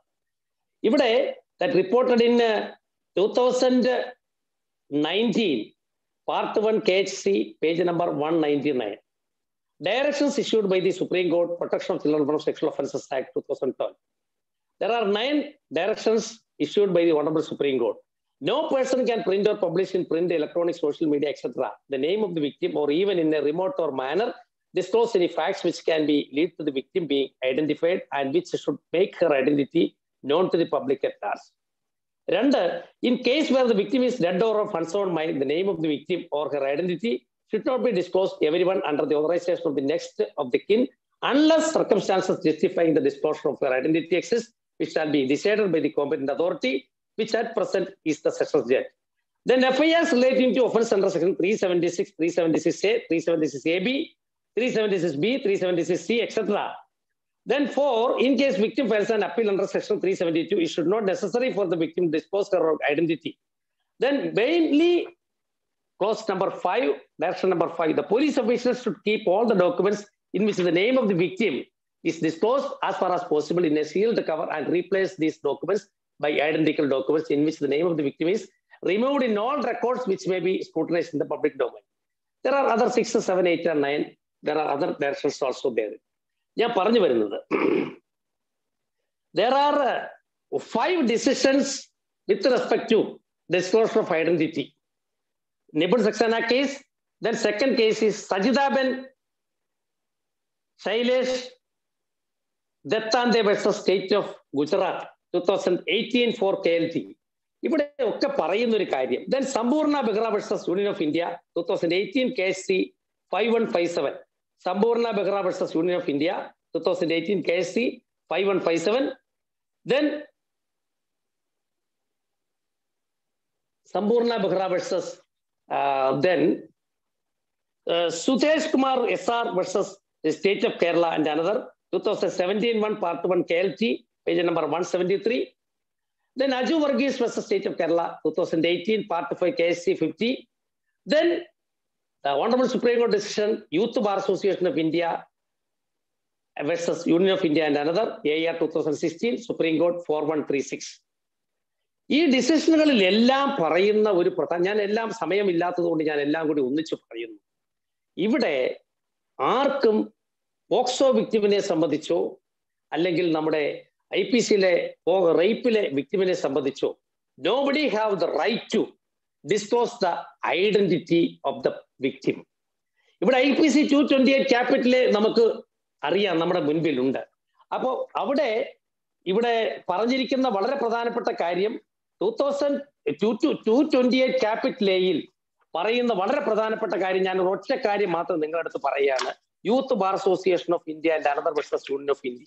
ആ യൂത്ത് ബാർ അസോസിയേഷൻ കേസിൽ the copies of FIRs, unless the offence is sensitive in nature like sexual offences, offences pertaining to insurgency, terrorism and that of category, offences under POCSO Act and such other offences should be uploaded on the police website.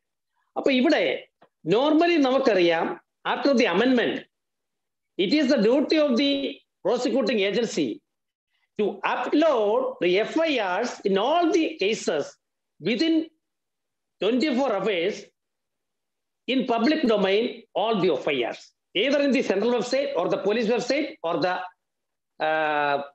central website, state website or police website. But in cases like when the matter is sensitive in nature, like POCSO cases, data cases, terrorism cases, then sexual offense cases, etc., etc., or UAPA cases, the FIRs with respect to all those matters shall not be uploaded in the public domain. Victims അല്ലെങ്കിൽ പബ്ലിക്കിന് citizen copy ലഭ്യമാക്കാൻ പാടില്ല. അപ്പം youth bar association കേസിലും മറ്റ് ഇവിടെ പറഞ്ഞ നിപുൺ സക്സേന കേസിലും സജിതാവൻ കേസിലും സമ്പൂർണ്ണ ബെഹ്റ കേസിലും the intention of the legislation or the intention of the court is that ഈ വിക്ടിമിനെ സംബന്ധിച്ചിടത്തോളം അവരുടെ identity shall be kept under എന്താണ് പറഞ്ഞിരിക്കുന്നത്, shall not be disclosed in the public domain.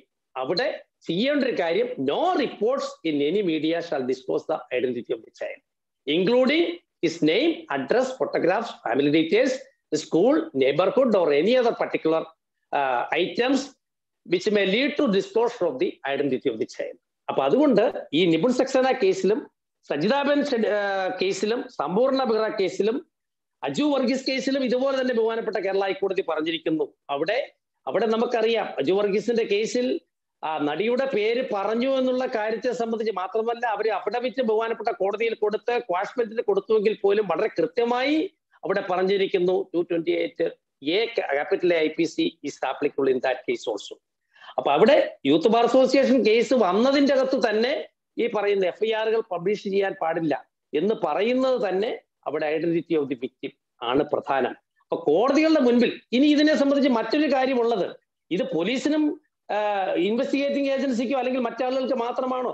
Duty of the court പറയുന്നതാണ് സജിതാബൻ ശൈലേന്ദ്ര ദത്താന്ത വേഴ്സസ് സ്റ്റേറ്റ് ഓഫ് ഗുജറാത്തിൽ പറയുന്നത്. The concern of the legislature in protecting the identity of the victim is further evident from the provisions of POCSO Act. Section 23 of POCSO Act provides restriction on any form of media to disclose the identity of the victim, which tends to lower her reputation or infringes upon her privacy. അപ്പൊ അവിടെ identity നിർബന്ധമായും keep ചെയ്യേണ്ട ഉത്തരവാദിത്വം കൃത്യമായി പറഞ്ഞിരിക്കുന്നു. ഇനി അത് മോർഫ്ഡോ ഗർഡോ ആയിട്ടുള്ള രീതിയിൽ പോലും കൊടുക്കാൻ പാടില്ല എന്ന് സമ്പൂർണ്ണ ബെഹ്റ കേസിന്റെ അകത്ത് പറഞ്ഞിരിക്കുന്നു. അതിൻ്റെ അകത്ത് പറഞ്ഞിരിക്കുന്നത് expect the electronic print and social media to ensure that the photographs of the victims of sexual abuse anywhere should not be displaced either in a morphed or blurred form or for safety, mental and physical health of the victims and in public interest. ഇനി സുധീഷ് കുമാറിന്റെ കേസിന്റെ അകത്ത് പറയുന്നത് അവിടെ Facebook post ആണ്. whether offense made out in order to constitute an offense under subsection 4 of 23, no mens rea, culpability and malafide or illegal intention is required. Mere publication of the details of the victim child will attract the offense. അതാണ് Sudheesh Kumar SR versus state of കേരളയിൽ പറയുന്നത്. Then Aju വർഗീസിന്റെ കേസിലും whether the offense attracted, question whether disclosure was intended, bona fide or without knowledge of law, has no relevance in attracting an offense under 228A. അതിലും പറഞ്ഞിരിക്കുന്നു.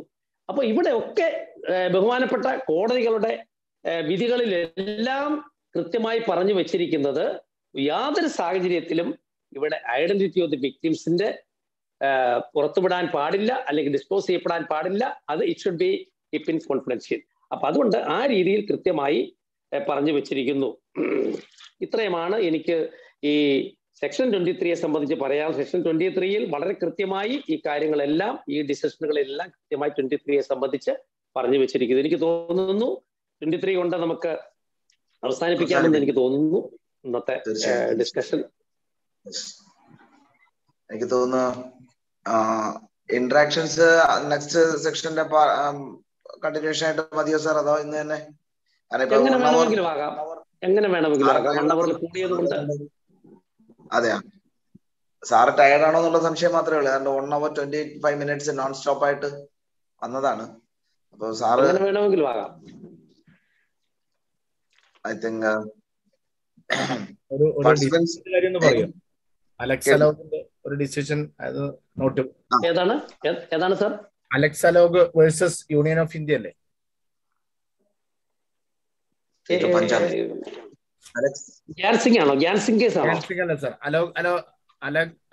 Alex അലോഗ് versus union of India.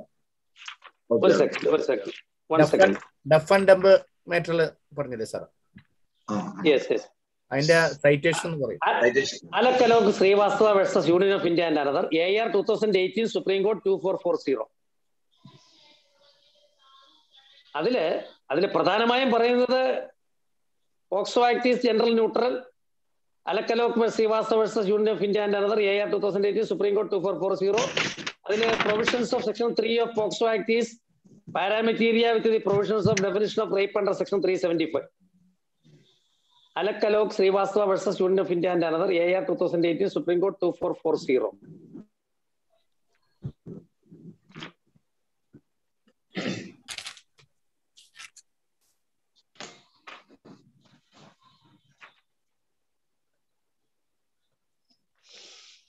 Chat ബോക്സിൽ 2 questions ഉണ്ട്. അതിലൊന്ന് ജൂറിസ്ഡിക്ഷനെ സംബന്ധിച്ചാണ് sir. ഒന്ന്, if the accused and the place of occurrence is in Tamil Nadu but victim is a Keralite, if case can be transferred to Tamil Nadu, where is a real jurisdiction? And the victim place of occurrence Tamil Nadu, victim Kerala, അത് can be transferred to Tamil Nadu എന്നുള്ളതാണ് question. ഇതിനകത്ത് ഒറ്റ കാര്യമേ ഉള്ളൂ. നമുക്കറിയാം Kerala police act section 57 നമ്മുടെ മുൻപിലുണ്ട്. ഈ POCSO വിക്ടിംസിനെ സംബന്ധിച്ച് നമുക്കറിയാം മിസ്സിംഗ് ചൈൽഡ് എന്ന് പറയുന്നത് ഏതെങ്കിലും ഒരാൾ കൊണ്ടുപോകുന്ന സാഹചര്യത്തിൽ, അതായത് നമുക്ക് മിസ്സിംഗ് ഗേൾസിനെ മിസ്സിംഗ് ചൈൽഡിനെ സംബന്ധിച്ചിടത്തോളം നമുക്കറിയാം ദേ ആർ അണ്ടർ ദി നമുക്കറിയാം പേരൻസ് ഓർ രക്ഷകർത്താക്കളുടെ കൈവശമാണ് അവരുള്ളത്. അപ്പൊ അതുകൊണ്ട് ആ സാഹചര്യത്തിൽ അവരെ കൊണ്ടുപോകുന്നു അല്ലെങ്കിൽ പോകുന്നു എന്ന് പറയുമ്പോൾ ഇവിടെ section 363 IPC is there. So from the moment wherein നമ്മുടെ കേരളത്തിൽ നിന്നാണ് കൊണ്ടുപോകുന്നതെങ്കിൽ, തമിഴ്നാട്ടിലാണ് അതിന്റെ ആക്ച്വൽ മേജർ ഒഫൻസ് കമ്മിറ്റ് ചെയ്യുന്നതെങ്കിൽ പോലും ഇവിടുന്ന് കൊണ്ടുപോയി അല്ലെങ്കിൽ kidnapping or abduction from Kerala ഇവിടുന്ന് കൊണ്ടുപോകുന്നെങ്കിൽ both the centres in Kerala as well as in Tamil Nadu having jurisdiction. ഇനി കേസ് രജിസ്ട്രേഷനെ സംബന്ധിച്ച് ഇതൊന്നും ബാധകമല്ല. സിക്കിമിൽ വെച്ച് ചെയ്ത ഒരു സംഭവത്തെ സംബന്ധിച്ച് സിക്കിമിൽ നിന്ന് കേരളത്തിൽ ഒരു പെൺകുട്ടി വന്ന് പറയാണ്, എന്നെ സിക്കിമിൽ വെച്ച് ഒരു പെനട്രേറ്റീവ് സെക്ഷൽ അസോൾട്ട് ചെയ്തു, അല്ലെങ്കിൽ സെക്ഷൽ അസോൾട്ട് ചെയ്തു, അല്ലെങ്കിൽ സെക്ഷൻ 21 ഉണ്ടായി, അല്ലെങ്കിൽ ഏതെങ്കിലും തരത്തിലുള്ള ഒരു പോക്സോ ഓഫൻസ് ഉണ്ടായി എന്ന് കേരളത്തിൽ പറഞ്ഞാൽ കേരളത്തിലെ ഏത് പോലീസ് സ്റ്റേഷനും irrespective of the jurisdiction of the offence FIR register ചെയ്യാം. ഇവിടെ ചോദിച്ച ചോദ്യം whether it is to be transferred to Sikkim or Tamil Nadu or not. അപ്പൊ 363 ഇവിടുന്ന് തുടങ്ങുന്നുവെങ്കിൽ, കിഡ്നാപ്പിംഗ് ഓർ അബ്ഡക്ഷൻ ഇവിടുന്ന് തുടങ്ങുന്നുവെങ്കിൽ, ഈ ഫോൺ വിളി ഇവിടുന്ന് തുടങ്ങുന്നുവെങ്കിൽ, അല്ലെങ്കിൽ ഇവിടുന്ന് സ്റ്റോക്കിംഗ് ഇവിടുന്ന് തുടങ്ങുന്നുവെങ്കിൽ കേരളത്തിലും ഇതിന് ജൂറിസ്ഡിക്ഷൻ വരും. അപ്പൊ അതുകൊണ്ട് മേജർ ഒഫൻസ് എവിടെ ചെയ്യുന്നു എന്ന് പറയുന്നത് നമ്മൾ നോക്കേണ്ട ആവശ്യമേ ഇല്ല. ഇവിടുന്ന് കൊണ്ടുപോയി എന്ന് പറയുന്ന കാര്യം കൊണ്ട് തന്നെ വിക്ടിം ബീയിങ് എ മൈനർ, മൈനർക്ക് സ്വന്തമായ ഇഷ്ടങ്ങളില്ല. വിക്ടിമിന്റെ ഇഷ്ടം അല്ല മൈനറുടെ ഇഷ്ടം എന്ന് പറയുന്നത് സ്വന്തം പിതാവിന്റെയോ പേരൻസിന്റെയോ രക്ഷകർത്താക്കളുടെയാണ്. അപ്പൊ അതുകൊണ്ട് from the clutches of their parents one person has been kidnapped or അബ്ഡക്റ്റഡ് from Kerala to Tamil Nadu.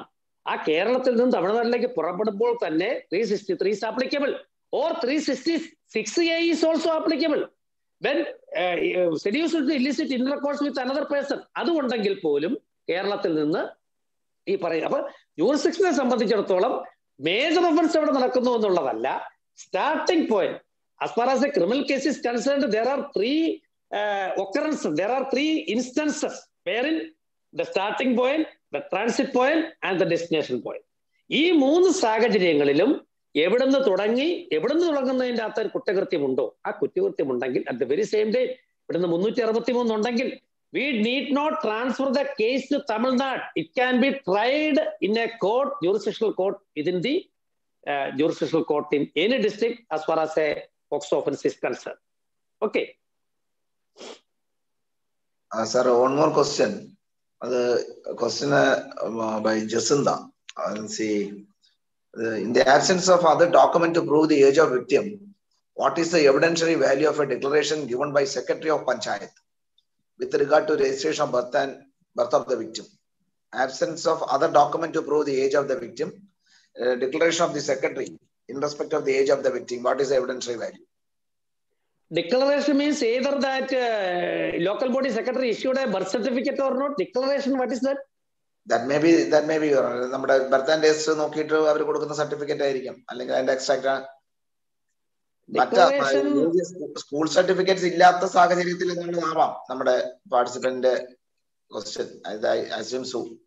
The thing is that whether it is admissible before a court of law, whether it is a certified extract or whether it can be treated as a public document, whether it's a certified copy, merely by issuing a document and merely by this marking a document, that does not mean that the contents of the document is proved. So admissibility of a document and the probative value of the document is entirely different thing. So the admissibility, whether that particular document is admissible or not, that does not mean that the contents of the document is proved. So admissibility and probative value, as the members of the legal fraternity, admissibility of a document and probative value is entirely different. So അതിൻ്റെ അകത്ത് ഈ secretary issue ചെയ്തൊരു declaration എന്ന് പറയുന്നത് whether that document can be treated as a public document. അപ്പൊ അതുകൊണ്ട് simply by declaration അതിനെ സംബന്ധിച്ചിടത്തോളം മാത്രം മതിയോ? എനിക്ക് സംശയമുണ്ട് അത് അഡ്മിസിബിൾ ആകാൻ സാധിക്കുമോ ഇല്ലയോ എന്നുള്ളത്. If that document is, whether that document can be treated as a birth certificate as contemplated, or whether that document can be used as an evidence to prove the age of the victim, either under as per section 94 of the Juvenile Justice Act as contemplated, and whether the existing laws prevailing in the country as a document, then that document can be admitted in evidence. Thank you, sir. Sir ഈ വിക്ടിമ് കേൾക്കുന്നുണ്ടോ sir? വിക്ടിമ് 70% മുകളിൽ mentally challenged ആണെങ്കിൽ അത്തരം കുട്ടികളുടെ മൊഴിക്ക് എത്രമാത്രം സ്വീകാര്യത ഉണ്ട്? തീർച്ചയായിട്ടും. അതുകൊണ്ടാണ് ഡെഫ് ആൻഡ് ഡെഫിന്റെ കാര്യം ഞാൻ പറഞ്ഞു. ഇവിടെ നമുക്കറിയാം പോക്സോ നിയമത്തിൽ വളരെ കൃത്യമായി പ്രൊവിഷൻസ് ഉണ്ട്. എല്ലാ കുട്ടികളും ഒരേ രീതിയിലുള്ള കപ്പാസിറ്റിയുള്ള കുട്ടികളാവണമെന്നില്ല. അപ്പൊ ഓരോരുത്തരുടെ mental ability, mental capacity, whether the presence of A psychiatrist, whether the presence of A psychologist, whether A special educator, def and ഡെഫിന്റെ ആണെങ്കിൽ അതുമായി ബന്ധപ്പെട്ട്. അപ്പൊ ഇവിടെ ഏത് അവസ്ഥയിലുള്ള കുട്ടിയാണോ, മെന്റൽ ഐക്യു ബിലോ ആവറേജ്, നേരത്തെ പറഞ്ഞ പോലെ 70%, അല്ലെങ്കിൽ ഏത് അവസ്ഥയിലുള്ള കുട്ടിയാണോ ആ അവസ്ഥയിലുള്ള കുട്ടിക്ക് അനുയോജ്യമായ, അല്ലെങ്കിൽ ആ കുട്ടിയുടെ ആ ഒരു കാര്യത്തെ സംബന്ധിച്ച് നമുക്കറിയാം ഓറൽ എവിഡൻസ് മാത്രമല്ല, കുട്ടിയുടെ സ്റ്റേറ്റ്മെന്റ് കൊണ്ട് മാത്രമാണ്, അല്ലെങ്കിൽ ആ സ്റ്റേറ്റ്മെന്റ് പറയുന്നത് മാത്രമാണ് സ്വീകാര്യമായ തെളിവെന്നോ, അല്ലെങ്കിൽ ഓറൽ എവിഡൻസ് അല്ലെങ്കിൽ വായു മൂലമുള്ള ഒരു തെളിവ് മാത്രമാണ് എവിഡൻസ് നമുക്ക് കരുതാനാവില്ല. അത് ആംഗ്യ ഭാഷയാണ് ഉപയോഗിക്കുന്നതെങ്കിൽ, മിണ്ടാത്ത കുട്ടിയാണെങ്കിൽ, ചെവി കേൾക്കാത്ത കുട്ടിയാണെങ്കിൽ, അന്യ സംസ്ഥാനക്കാരിയാണെങ്കിൽ, അല്ലെങ്കിൽ മറ്റു തരത്തിൽ പറയാൻ ബുദ്ധിമുട്ടുള്ള കുട്ടിയാണെങ്കിൽ, ആ കുട്ടിയുടെ അവസ്ഥ എങ്ങനെ കോടതിയിൽ പറയാൻ കഴിവുള്ള ഒരാളുടെ സാന്നിധ്യം. അതുകൊണ്ടാണ് ബഹുമാനപ്പെട്ട സുപ്രീം കോടതി പറയുന്നത്, അങ്ങനെ കഴിവുള്ള ആ രീതിയിലുള്ള ഒരാളെ വെച്ച് ആ കുട്ടിയുടെ മൊഴി എടുക്കുമ്പോൾ, അത് പോലീസ് എടുക്കുമ്പോൾ മാത്രമല്ല, മജിസ്ട്രേറ്റ് 164 എടുക്കുമ്പോൾ മാത്രമല്ല, ഡോക്ടർ പരിശോധിക്കുമ്പോൾ മാത്രമല്ല, കോടതിയിൽ മൊഴി കൊടുക്കുന്ന അവസരത്തിലും the presence of that person is required. ആ പറയുന്ന ആ വ്യക്തിയുടെ പ്രസൻസ് ഉണ്ടെങ്കിൽ ആ വ്യക്തിയെ തന്നെ നമ്മൾ ആദ്യം ഓത്തെടുപ്പിച്ച്, ആ ഓത്തെടുപ്പിക്കുന്നയാൾ വീണ്ടും താഴെ ഇറങ്ങി ആ വ്യക്തിയും സാക്ഷിക്കൂട്ടിൽ കയറി നിന്ന് ആ കുട്ടി പറയുന്ന കാര്യങ്ങൾ ശരിയായി സത്യമായി ബോധ്യപ്പെടുത്തിക്കൊണ്ട് ഈ പറയുന്നയാൾ കോടതിയിൽ മൊഴി കൊടുക്കുന്നു. ഇന്ന ആംഗ്യഭാഷയിൽ നിന്നും ഇന്നതാണ് കുട്ടി ഉദ്ദേശിച്ചത്. അപ്പൊ ചുരുക്കം പറഞ്ഞ് ഇവിടെ ബഹുമാനപ്പെട്ട സുപ്രീം കോടതി പറഞ്ഞു വെക്കുന്നത് എന്താണ്, ആ ഒരാളുടെ മൊഴി അങ്ങനെ നേരത്തെ പോലീസ് ആ ഒരു ആളുടെ സാന്നിധ്യത്തിൽ മൊഴി എടുത്തിട്ടുണ്ടെങ്കിൽ that person also to B incorporate as A witness in the witness memorandum. ആ ആളെ കൂടി സാക്ഷിയാക്കി നിർത്തിക്കൊണ്ട്, അപ്പം ആ ഒരു എടുക്കുന്ന മൊഴി നേരത്തെ ഇവിടെ ബഹുമാനപ്പെട്ട സാറ് സൂചിപ്പിച്ചതുപോലെ ആ കൊടുക്കുന്ന കുട്ടി, ഈ 70% അബ്നോർമൽ ആയിട്ടുള്ള ഒരു കുട്ടി കൊടുക്കുന്ന മൊഴി, അത് എങ്ങനെയാണോ അത് രേഖപ്പെടുത്തിയിരിക്കുന്നത്, ആ രേഖപ്പെടുത്തിയതിന്റെ അടിയിൽ ഇതാണ് കുട്ടി പറഞ്ഞത്, എനിക്കുള്ള ഈ മൊഴി രേഖപ്പെടുത്താനുള്ള കഴിവ് അനുസരിച്ച് ഞാൻ രേഖപ്പെടുത്തിയ മൊഴിയിൽ കുട്ടി പറഞ്ഞത് ഇത് തന്നെയാണ് എന്ന് അദ്ദേഹം അതിൽ ഒപ്പിടുകയും അതിനോടൊപ്പം തന്നെ കുട്ടിയുടെ ഒപ്പതിൽ ഇടിവെക്കുകയും അത് സാക്ഷ്യപ്പെടുത്തി ഈ 2 പേരെയും അതിന്റെ സാക്ഷ്യപ്പെട്ടിയിൽ ഉൾപ്പെടുത്തി കോടതിയിൽ വിസ്തരിക്കുമ്പോൾ, ആ സാക്ഷ്യപ്പെടുത്തൽ വീണ്ടും കോടതിയിൽ ഓർത്തെടുത്ത് വിസ്തരിക്കപ്പെടുമ്പോൾ ആ കുട്ടിയുടെ ആ അവസ്ഥയിലുള്ള കുട്ടിയുടെ മൊഴി കോടതിക്ക് സ്വീകാര്യമായി എടുക്കാവുന്നതാണ്. അതല്ലാതെ നമുക്ക് അപ്പൊ ചുരുക്കം പറഞ്ഞാൽ അതുകൊണ്ട് തന്നെയാണ് ആംഗ്യഭാഷ എന്ന് പറയുന്നത് വളരെ പ്രധാനപ്പെട്ടതാണ്. അപ്പൊ ഒരുപക്ഷെ ജഡ്ജിക്കറിയില്ല ആ ആംഗ്യഭാഷ എന്താണ് എന്നുള്ളതിനെ സംബന്ധിച്ച്. അതുകൊണ്ടാണ് ക്വാളിഫൈഡ് ആയിട്ടുള്ള സ്പെഷ്യൽ എഡ്യൂക്കേറ്റർ, അത് ഏത് രീതി, അതിനാണ് ഓരോ ജില്ലകളിലും ഡിസ്ട്രിക്ട് ചൈൽഡ് പ്രൊട്ടക്ഷൻ യൂണിറ്റുകാര് ഇതുപോലെയുള്ള സ്പെഷ്യൽ എക്സ്പേർട്സിനെ, സ്പെഷ്യൽ എഡ്യൂക്കേറ്റേഴ്സിനെ, അത് സൈക്കാട്രിസ്റ്റ് ആയാലും സൈക്കോളജിസ്റ്റ് ആയാലും മറ്റ് എല്ലാ തരത്തിലുള്ള ആളുകളുടെ ലിസ്റ്റുകൾ കൃത്യമായി ഫോളോ ചെയ്ത് വെക്കണമെന്ന് പറഞ്ഞിരിക്കുന്നത്.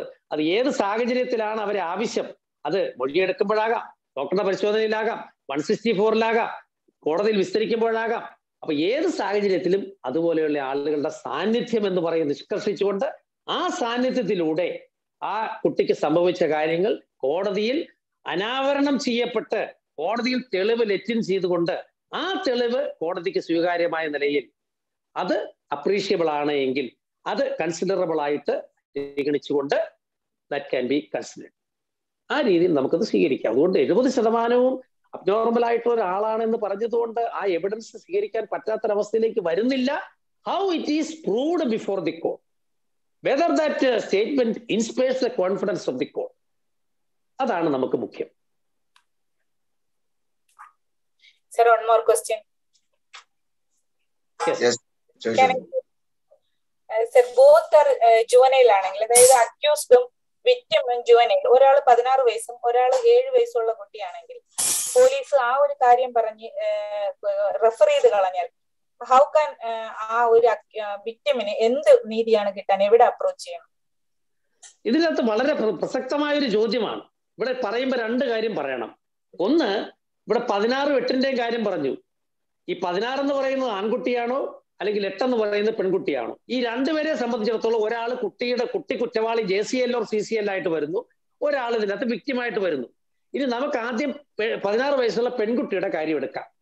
ഈ 16 വയസ്സുള്ള പെൺകുട്ടിയെ സംബന്ധിച്ചിടത്തോളം ഒരു സമയത്ത് ആ പെൺകുട്ടിയെ ഏതെങ്കിലും തരത്തിൽ ഈ പറയുന്ന ഒരു ആൺകുട്ടി ചെയ്യുന്ന എന്ത് പ്രവൃത്തിയാണ് ചെയ്തത്, അവിടെ ഒരാൾ വിക്ടിമൈസ് ചെയ്യപ്പെടുന്നു. പക്ഷെ ഇവിടെ രണ്ടുപേരും മൈനറായിട്ട് വരുന്ന ഒരു സാഹചര്യത്തിൽ ഒരാൾ കുറ്റവാളിയായിട്ട് മാറുന്നു, അല്ലെങ്കിൽ JCL or CCL ആയിട്ട് മാറുന്നു. അപ്പോ ഇവിടെ പരാതിയായിട്ട് വരുന്നത് ആരാണ്?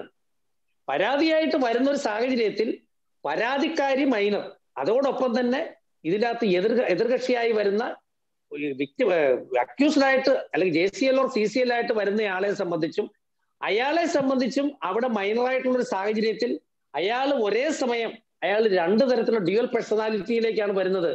ഒരാള് JCL or CCL ആയിട്ട് വരുമ്പോൾ തന്നെ അയാളും ഒരു മൈനറായിട്ട് വരുന്നു. അയാളെ സംബന്ധിച്ച് അയാൾ നോക്കുമ്പോൾ 16 വയസ്സുള്ള ഒരു പെൺകുട്ടി എന്നെ വിളിച്ചുകൊണ്ട് പോയി, എന്നെ ചെയ്തത് എന്താണ്? ഇനി ആ 16 വയസ്സുള്ള കുട്ടി പരാതിക്കാരനായിട്ട് വരുമ്പോൾ അയാൾ അതേസമയം അയാൾ വിക്ടിമൈസ് ചെയ്യപ്പെട്ട വ്യക്തിമായി മാറുന്നു. അപ്പൊ ഈ രണ്ട് കൂട്ടരും പരാതിപ്പെടുന്നത് വ്യക്തിമായിട്ട് വരുന്ന സാഹചര്യത്തിൽ ഒരാൾ പരാതിക്കാരനും മറ്റേയാൾ അക്യൂസ്ഡുമായിട്ട് അല്ലെങ്കിൽ JCL or CCL ആയിട്ട് വരുന്നു. അതേ CCL തന്നെ പരാതിക്കാരനായിട്ട് വരുമ്പോൾ അതിൽ ആദ്യം പരാതിക്കാരനായിരുന്നയാൾ JCL or CCL ആയിട്ട് മാറുന്നു. അപ്പൊ ഇവിടെ ജെൻഡർ ന്യൂട്രൽ പ്രൊവിഷൻ ആയതുകൊണ്ട് ഇവിടെ രണ്ടുപേരെ സംബന്ധിച്ചിടത്തോളവും ഇവിടെ പ്രസക്തമാണ്. അതുകൊണ്ട് ആദ്യം ഇപ്പൊ പെൺകുട്ടിയാണ് പരാതിക്കാരനായി വരുന്നതെങ്കിൽ ആൺകുട്ടിയെ സംബന്ധിച്ചിടത്തോളം ആൺകുട്ടിയുടെ ഭാഗത്തുനിന്ന് വരുന്നു, എന്നെ വിളിച്ചുകൊണ്ട് പോയി അതുകൊണ്ടാണ് സെക്ഷൻ 7 വന്ന വളരെ പ്രധാനപ്പെട്ട ഒരു കേസ്. ഇവിടെ ഒരു നമ്മുടെ കേരളത്തിൽ റിപ്പോർട്ട് ചെയ്തൊരു കേസാണ്. കേരളത്തിൽ റിപ്പോർട്ട് ചെയ്തൊരു കേസിൽ ഒരു 45 വയസ്സുള്ള ഒരു സ്ത്രീ, അവർക്ക് 12 വയസ്സുള്ള ഒരു മകനുണ്ട്. 12 വയസ്സുള്ള മകന്റെ കൂട്ടുകാരൻ ഒരാൾ എപ്പോഴും ആ വീട്ടിൽ വരുന്നു. ഈ 45 വയസ്സുള്ള സ്ത്രീയുടെ ഭർത്താവ് ജീവിച്ചിരിക്കുന്നില്ല. ഇവരൊരു സെക്ഷലി പെർവേർട്ടഡ് ലേഡിയാണ്, സെക്ഷൽ പെർവേർഷനുള്ള ലേഡിയാണ്. ഇവരുടെ സ്വന്തം മകനെ കൂട്ടുകാരൻ വന്നു കഴിയുമ്പോൾ സ്വന്തം മകനെ പറഞ്ഞ് കടയിലേക്ക് വിട്ടിട്ട് ഈ 12 വയസ്സുള്ള മകനെ കൊണ്ട് ഇവരുടെ സ്വകാര്യ ഭാഗങ്ങൾ ചില കാര്യങ്ങൾ ചെയ്യിക്കുന്നു. ഇവിടെ ആ കുട്ടി ചെയ്യുന്ന പ്രവൃത്തിയെ സംബന്ധിച്ചിടത്തോളം ആ കുട്ടിയുടെ വീട്ടുകാർ നോക്കിയപ്പോൾ കുട്ടി കുറെ നാളുകളായി വളരെ മോശമായ നിലയിൽ, അല്ലെങ്കിൽ അവന്റെ അവസ്ഥ വളരെ മോശമായിരിക്കുന്നു. കുട്ടിക്ക് ഒരു കാര്യം ശ്രദ്ധിക്കാൻ സാധിക്കുന്നില്ല, അവന്റെ സാധാരണ അവസ്ഥ മാറുന്നു. കുട്ടിയോട് കുറെ കാര്യങ്ങൾ ഇങ്ങനെ ചോദിച്ചു വന്നപ്പോൾ കുട്ടി പറയുന്നു, എന്നെ ഇങ്ങനെ എന്റെ കൂട്ടുകാരന്റെ അമ്മ എന്നെ ഇങ്ങനെ രീതിയിൽ യൂസ് ചെയ്യുന്നു എന്ന് പറയുന്നു. അങ്ങനെ ആ കുട്ടി പരാതിയുമായി പോലീസ് സ്റ്റേഷനിൽ പോകുന്നു. ആ പോലീസ് സ്റ്റേഷനിൽ പോയാൽ ആ പറയുന്ന കുട്ടി പരാതിക്കാരനായി വരുന്നൊരു സാഹചര്യം. ആ കുട്ടി പരാതിക്കാരനായി വരുമ്പോൾ ഈ 45 വയസ്സുള്ള ഈ സ്ത്രീക്കെതിരെ ഏത് തരത്തിലുള്ള ഒരു കുറ്റകൃത്യത്തിന് ആ പരാതി എടുക്കും? നമുക്കറിയാം, പോക്സോ നിയമത്തിൽ നോക്കിക്കഴിഞ്ഞാൽ നമുക്ക് 7 and 8 is fairly applicable. ഇനി 12 വയസ്സിന് താഴെയാണെങ്കിൽ അത് 9 and 10 പോകുന്നു. ഇനി നേരെ മറിച്ച് ഇതിന് മറ്റൊരു അപകടകരമായ ഒരു അവസ്ഥയും കൂടി ഞാനൊന്ന് പറയാം. ഈ 45 വയസ്സുള്ള സ്ത്രീ ഒരു പരാതിയുമായി പോലീസ് സ്റ്റേഷനിലേക്ക് പോയാലോ? Section 375B is there. Inserting body part or object in the vagina. A man is said to commit rape if he insert his penis or body part in the vagina or urethra. ഇവിടെ വജേനയിലേക്ക് insert ചെയ്യുന്നു എന്ന് പറഞ്ഞൊരു പരാതി ഈ 45 വയസ്സുള്ള സ്ത്രീ police സ്റ്റേഷനിൽ ഈ 12കാരനെതിരെ കൊടുത്താൽ IPC സെക്ഷൻ 82, 83, 84 ഒക്കെ അവിടെ ഉണ്ട്. അത് ഞാൻ മറക്കുന്നില്ല. അവിടെ അതോടൊപ്പം തന്നെ നമ്മൾ നിൽക്കുന്ന ഒരു സാഹചര്യത്തിൽ ആ 12 വയസ്സുള്ള ആൾക്കെതിരെ ഇത് തന്നെയല്ലേ ഈ 16 വയസ്സുള്ള സ്ത്രീയുടെ കാര്യം പറഞ്ഞാൽ, ഈ 16 വയസ്സുള്ള പെൺകുട്ടി അവിടെ പോലീസ് സ്റ്റേഷനിൽ പോയി പറയുന്നു, എന്റെ ഈ പറയുന്ന ഇന്ന സ്ഥലത്ത് ഈ 12 വയസ്സുകാരൻ ഒരു ഇൻസേർട്ട് ചെയ്തു, അല്ലെങ്കിൽ body part or object or penis or anything. ആ രീതിയിൽ വന്നാൽ 16കാരത്തി പെൺകുട്ടിയുടെ മൊഴിയിൽ ഈ 12കാരനെതിരെ പെനട്രേറ്റീവ് സെക്ഷൽ അസോൾട്ട് ഇടണ്ടേ? നിർബന്ധമായും ഇട്ടിരിക്കണം. ഇനി നേരെ മറിച്ച് ഈ 12 വയസ്സുകാരൻ പോലീസ് സ്റ്റേഷനിൽ പോകുന്നു, സാറേ എന്നെ 16 വയസ്സുള്ള ഒരു ചേച്ചി എന്നെ വിളിച്ചുകൊണ്ട് പോയി എന്നെ കൊണ്ട് ഇന്ന കാര്യങ്ങൾ ചെയ്യിച്ചു, എന്നെ സെക്ഷൽ അസോൾട്ട് ചെയ്തു. എന്താ 12 വയസ്സുകാരന്റെ പരാതിയിൽ പോലീസ് കേസ് എടുക്കണ്ടേ? പോലീസ് കേസ് എടുത്തേ മതിയാകൂ. പോക്സോ നിയമത്തിന്റെ അവസ്ഥ അതാണ്. ഞാൻ പറഞ്ഞതിൽ എന്തെങ്കിലും തെറ്റുണ്ടെങ്കിൽ നിങ്ങൾക്ക് തിരുത്താം.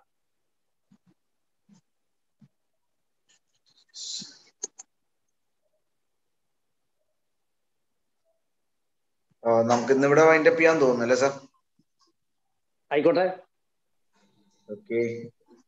സോ നമ്മുടെ കണ്ടന്റ് ലീഗൽ എഡ്യൂക്കേഷൻ പ്രോഗ്രാമിന്റെ ഭാഗമായിട്ടുള്ള 93rd session is going to B wind up. നല്ല നമ്മുടെ ടോപ്പിക്കിന്റെ second part may be on coming 30th Sunday evening 7 PM തന്നെ ആയിരിക്കും. തീർച്ചയായും പോക്സോ നിയമവുമായി ബന്ധപ്പെട്ട് പ്രോസിക്യൂഷൻസിന്റെയും അതൊരു ഡിഫൻസിന്റെയും സ്ട്രാറ്റജിയെ സംബന്ധിച്ച് ഒരു ഡിഫറെന്റ് വെറൈറ്റി ആയി നമ്മുടെ മുമ്പിൽ നമ്മുടെ ഈ നമ്മുടെ ജുഡീഷ്യൽ പ്രൊണൗൺസ്മെന്റ്സ് എല്ലാം കൂടി അറ്റാച്ച് ചെയ്ത് സാറ് അവതരിപ്പിച്ചിട്ടുണ്ട്. തീർച്ചയായും ഇതിന്റെ ശേഷിക്കുന്ന ഭാഗം ആ വിധത്തിൽ നമുക്ക് ലഭിക്കും. സാറിനോടുള്ള നന്ദി ബാർ കൗൺസിലിനും പാർട്ടിസിപ്പൻസിനും വേണ്ടി അറിയിക്കുകയാണ്. അതുപോലെ ഇത്രയും നേരം ഈ പ്ലാറ്റ്ഫോമിൽ നമ്മളോടൊപ്പം ഉണ്ടായിരുന്ന എല്ലാ സീനിയർ ലോയേഴ്സ്, നമ്മുടെ ബാർ കൗൺസിലിന്റെ ബഹുമാനപ്പെട്ട അംഗമായിട്ടുള്ള ശ്രീ മൊയ്തീൻ സാറ്, നമ്മുടെ ടെക്നിക്കൽ കോർഡിനേറ്റർ ആയിട്ടുള്ള Shri Prasad, other bar council members and other senior lawyers and other members of other legal fraternity who all are present here. I am expressing my sincere thanks to one and all. Thank you very much. See you next week on the same topic as part 2, session 2. Thank you very much. Good night all. Thank you. Take care. So thank you, sir. I thank you, all my friends. Thank you, sir. Thank you, sir.